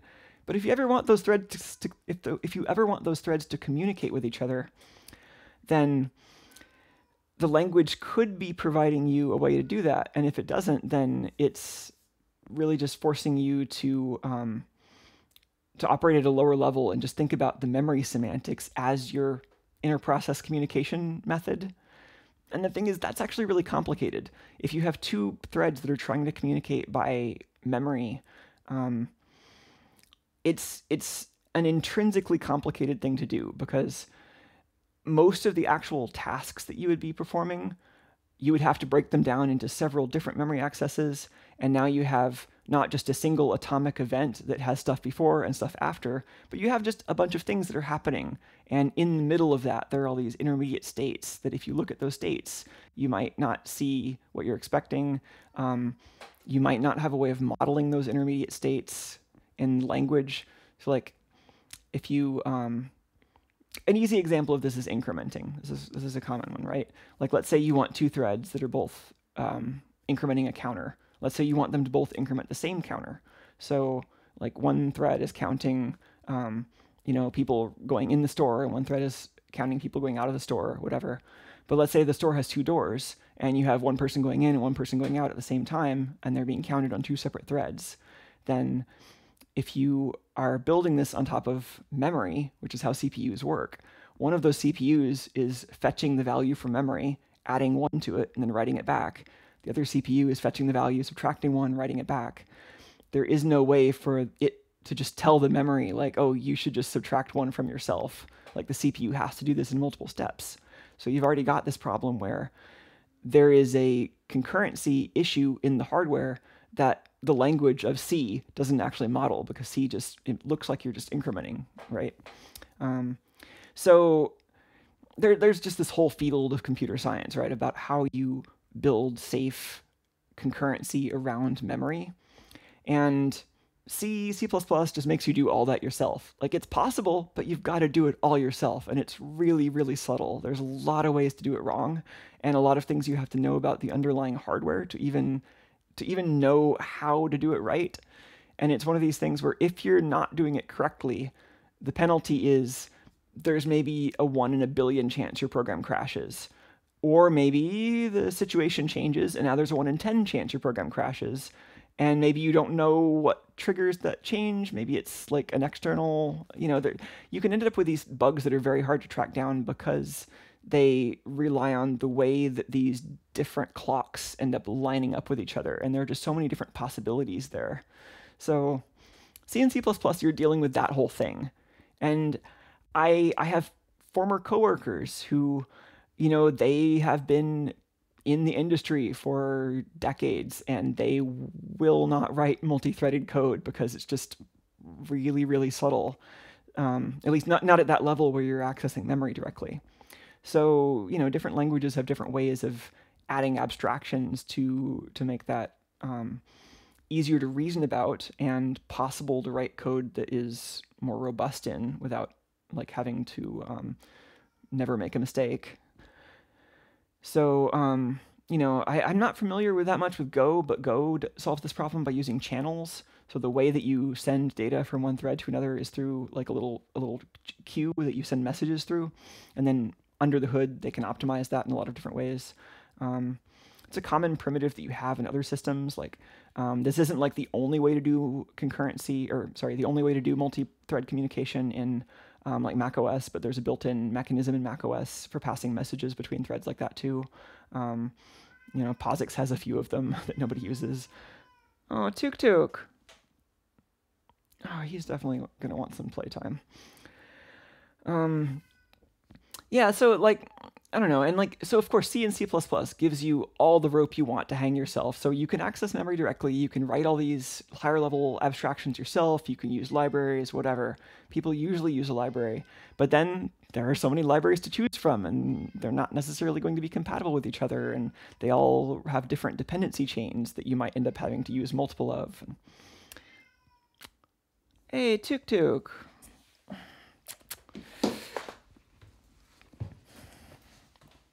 Hey, boy, I know you're bored. What do you want? Hey! Hey, little one. Meow. Chirp, chirp. Oh, he's going to want to chomp on all these wires. So anyway, I guess I haven't even gotten to Rust. So Rust has an interesting take on this because because of that thing where like Rust wants to be a fairly general purpose systems language for writing like operating systems and web browsers and whatever, they don't want to rule out fairly low level forms of interprocess communication. So like I think it was not really consistent with Rust's design goals to force you to use channels like message queues for everything, for example.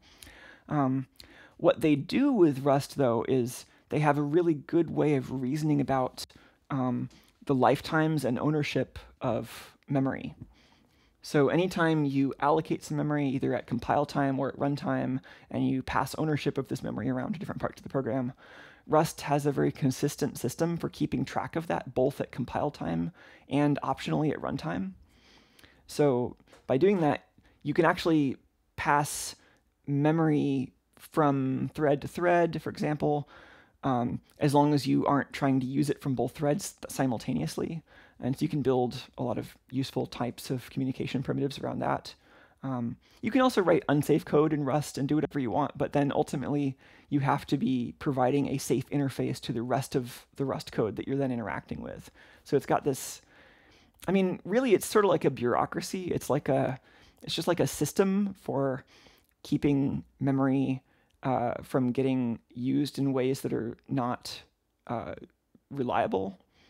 But that same kind of system, like you could do that in C and C++, and indeed, basically anybody who has to write large quantities of C code does create a system like this, but that system is not going to be as thorough or as automatic as what you get in Rust. It's going to be like people writing comments that say, oh, you've got to allocate this, or don't forget to free this, or like, oh, this pointer is turned clockwise on Tuesdays, and things like that.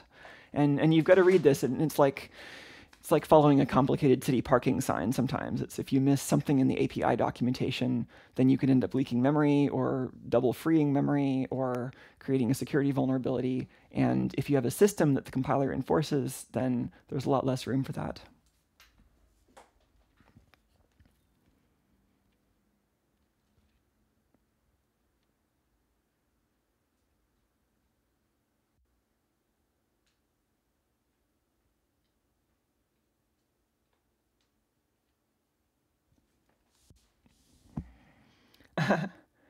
I'm not quite following this conversation about the about Rust only being memory safe for a single thread. That's not actually true. Like,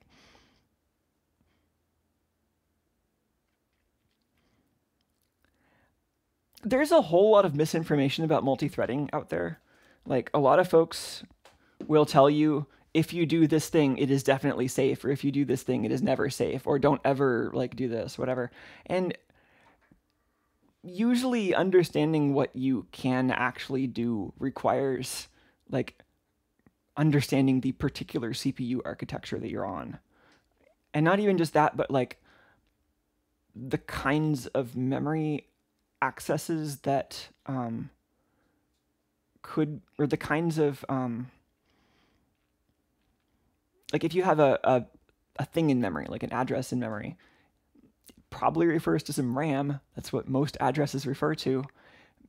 That's probably, it's probably like main system memory that's attached to your one CPU package. And when you request it, it's going to be loaded into the CPU cache, and then the CPU will send messages to the other bus devices if the cache is written to, so that other caches can be expired.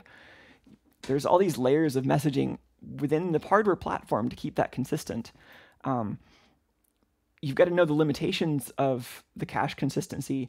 You've also got to understand, like, well, if you're passing data between components that have like different caching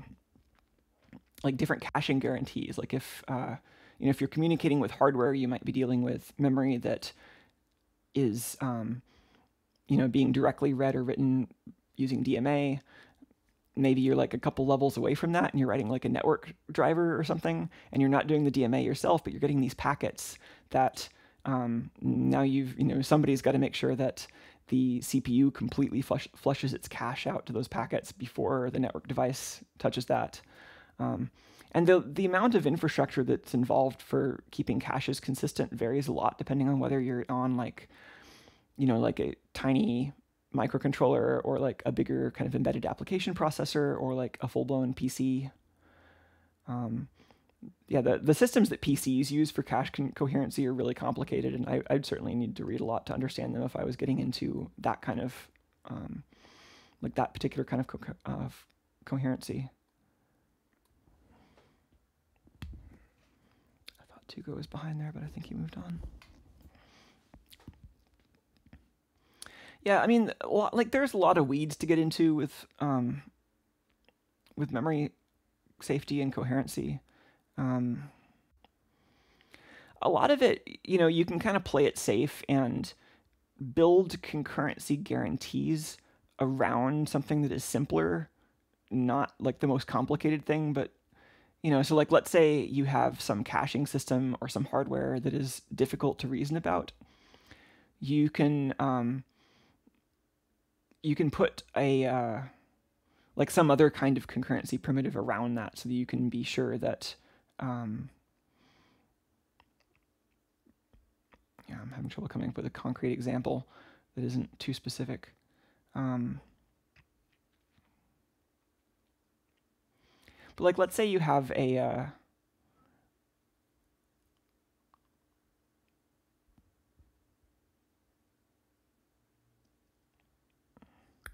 well, so here's an example.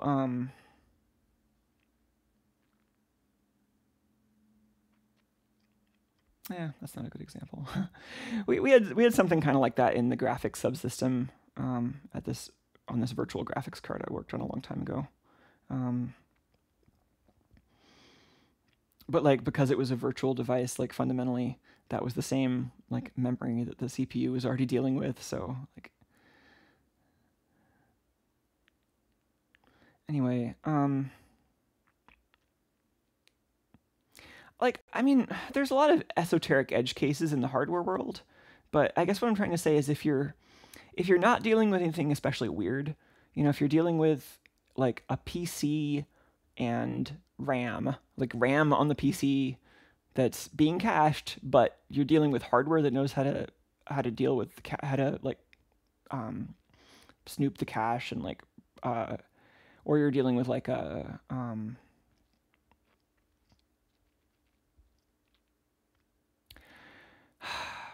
I'm struggling with describing this because I actually don't know enough about this to tell you very specifically where the boundaries are, where you definitely need to care about this or you definitely don't need to care about that.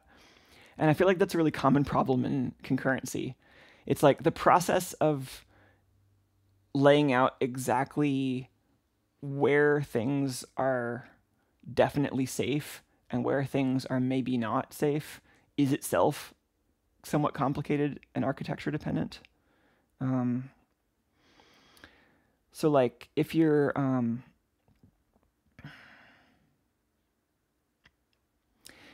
in most like PC environments, the things that are going to screw you up are unexpected behavior from library code or oh, Tuco. Hey, don't be chewing those.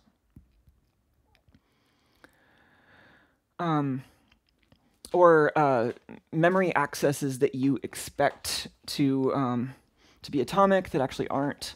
So like, I mean, this is something we would run into a lot where like people would write a value expecting it to be an atomic write. So, there's no intermediate state. It's always either fully written or fully not written. And then you can use that either on its own as like a condition flag, or you can use that to guard like some other state. But Tuco. So hard to concentrate when I'm worried about Tuco. It's like, what is he getting into next? So like if you're using like a higher level primitive like a mutex or a semaphore, like inside that there's going to be an atomic write to memory where you need something that changes a value in RAM without there being any possibility of an intermediate state. It's always either done or not done. Oh, Tuco! Dude!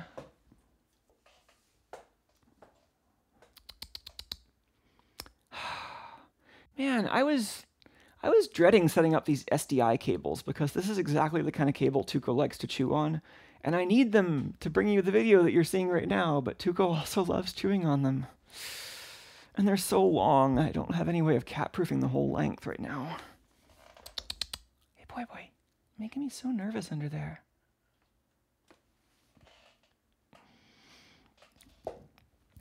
So like if you have some other higher level synchronization primitive that is expecting this atomic memory write, and then you're actually writing to memory that is not aligned on your bus, or you're writing something that isn't RAM. Like let's say you have a library that is expecting a pointer to a mutex, and you want to lock the mutex and then do some stuff and then unlock the mutex, whatever.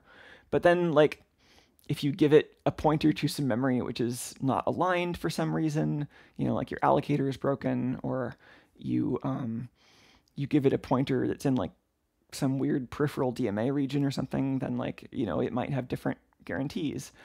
These are all kind of esoteric though. Like usually what happens is people assume that something is going to be atomic when it's actually not the right width. So people will try to do an atomic 64-bit write on a 32-bit processor, or they'll try to do an atomic 8-bit write or something, and which actually should be fine, but actually I don't know that that's guaranteed. That's actually one of those things that people probably do a lot and it probably works in practice, but I think that technically the Intel manual says you shouldn't. Like I think that you don't actually get guarantees that 8-bit writes are atomic. But I'd have to go check the manual. So these are the kinds of things that you have to think about if you're writing low-level concurrent code in C and C++, where most other languages try to just keep you from having to deal with this. Tuco! Dude, what is it about SDI cables? Dude. No, don't. Honey. Little guy. Wow.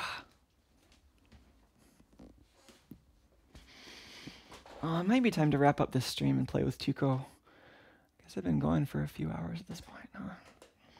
Didn't think this would be a long stream.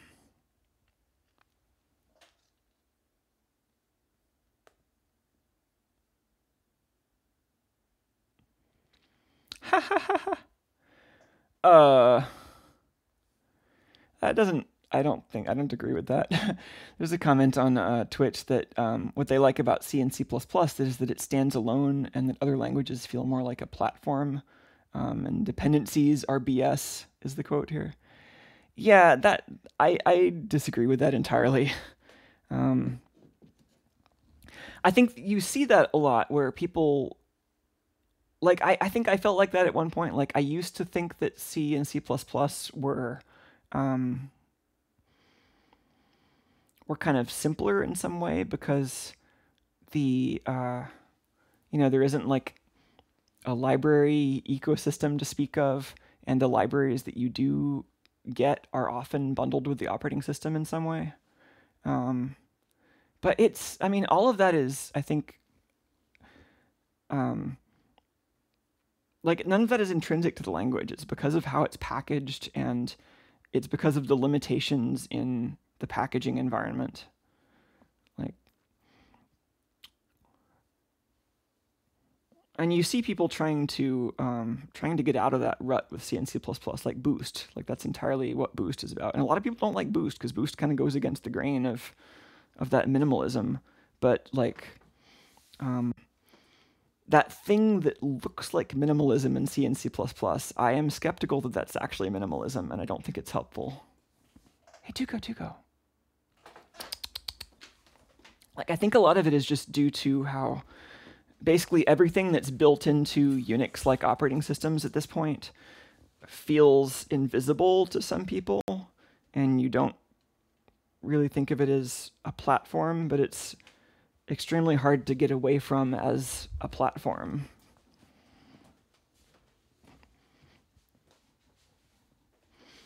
You can certainly use C and C++ without any of the library infrastructure, but like you can say that of a lot of languages. Like you could use Python without the standard library. It's not a lot of fun, but you can certainly do it.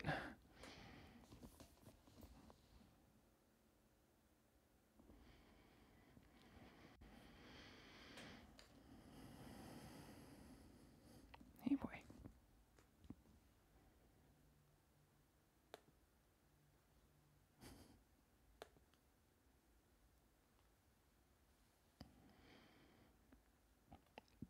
Oh, that's a good suggestion. Somebody mentions Jitsi as a video conferencing thing for the call-in shows. That's true. I've used that like once and then I forgot about it. That's pretty cool. Yeah, I'll have to check that out. Thank you. That might be the option then. Yeah, I think either something like Jitsi or Zoom. Like if it's open source, that's definitely a plus though, because like I said, there's so many options now. Like I feel like there's like a dozen different services we could use, but it just feels so draining to invest in something that I have no reason to like. So something that is at least like open source or has some kind of good public goal to it would be nice. And then like the gameriness of Discord is a pretty big turnoff. And also just the lack of accessibility features. Oh, Tuco, don't do that. I'm gonna close the door. Hey, Tuco, I'll come play with you in a minute, okay?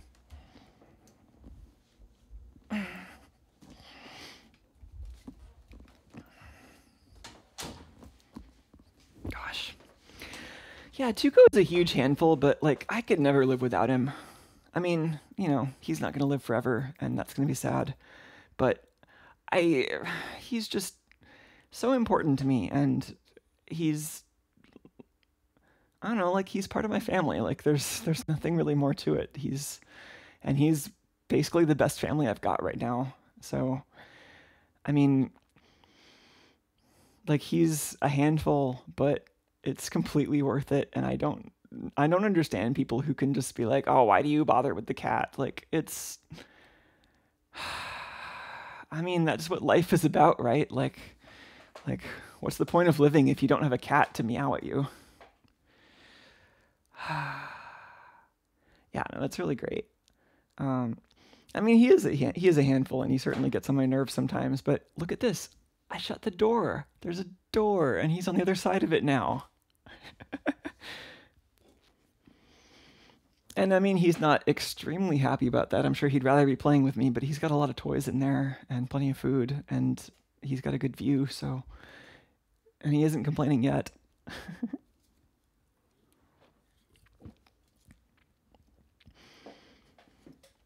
Gosh, it'd be cool to have a call-in show at a regular time. That would be neat.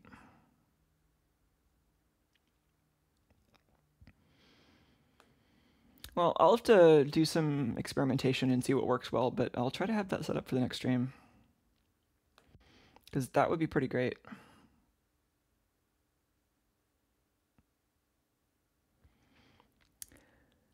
Oh, interesting. Another interesting point from Adam that compilers are working really hard with CPU manufacturers on the thread safety, and the latest CPPCon had some talks about that.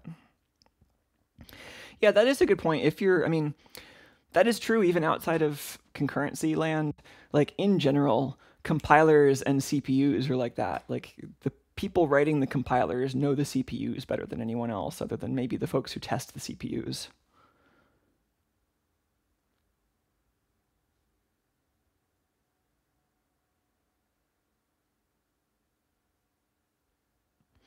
Yeah, okay, that's a good thing to keep note on. Yeah, a lot of times the way the CPUs actually implement thread safety guarantees does not match how they say they implement it, and they're going to be errata. According to Adam here in chat, AMD is kind of close. x86 has some errata that's worth taking note on, and then ARM is almost completely on spec. I mean, ARM has had a much better they've had much more reason to be on spec than x86, really. It's good to know that they are.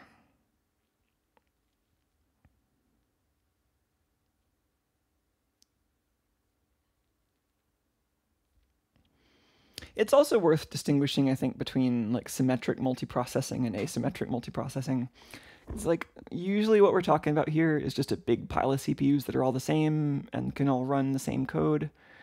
Um, but yeah, there's also a lot of cool opportunities for concurrency at the hardware level with specialized processors or with just like different kinds of units that are all stuck together doing similar things. Um, if you want to be a connoisseur of weird architectures, it's also worth looking at whatever information you can get your hands on about GPUs because they do some interesting.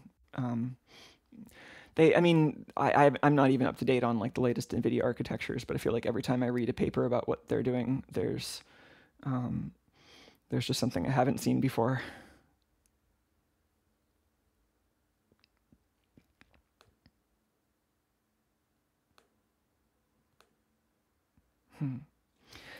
Well, I think I'm gonna wrap this up for tonight. But yeah, thanks for hanging out. Let me know what you think. I'll try to keep everyone in the loop about what's going on, but I'm also just going to try to,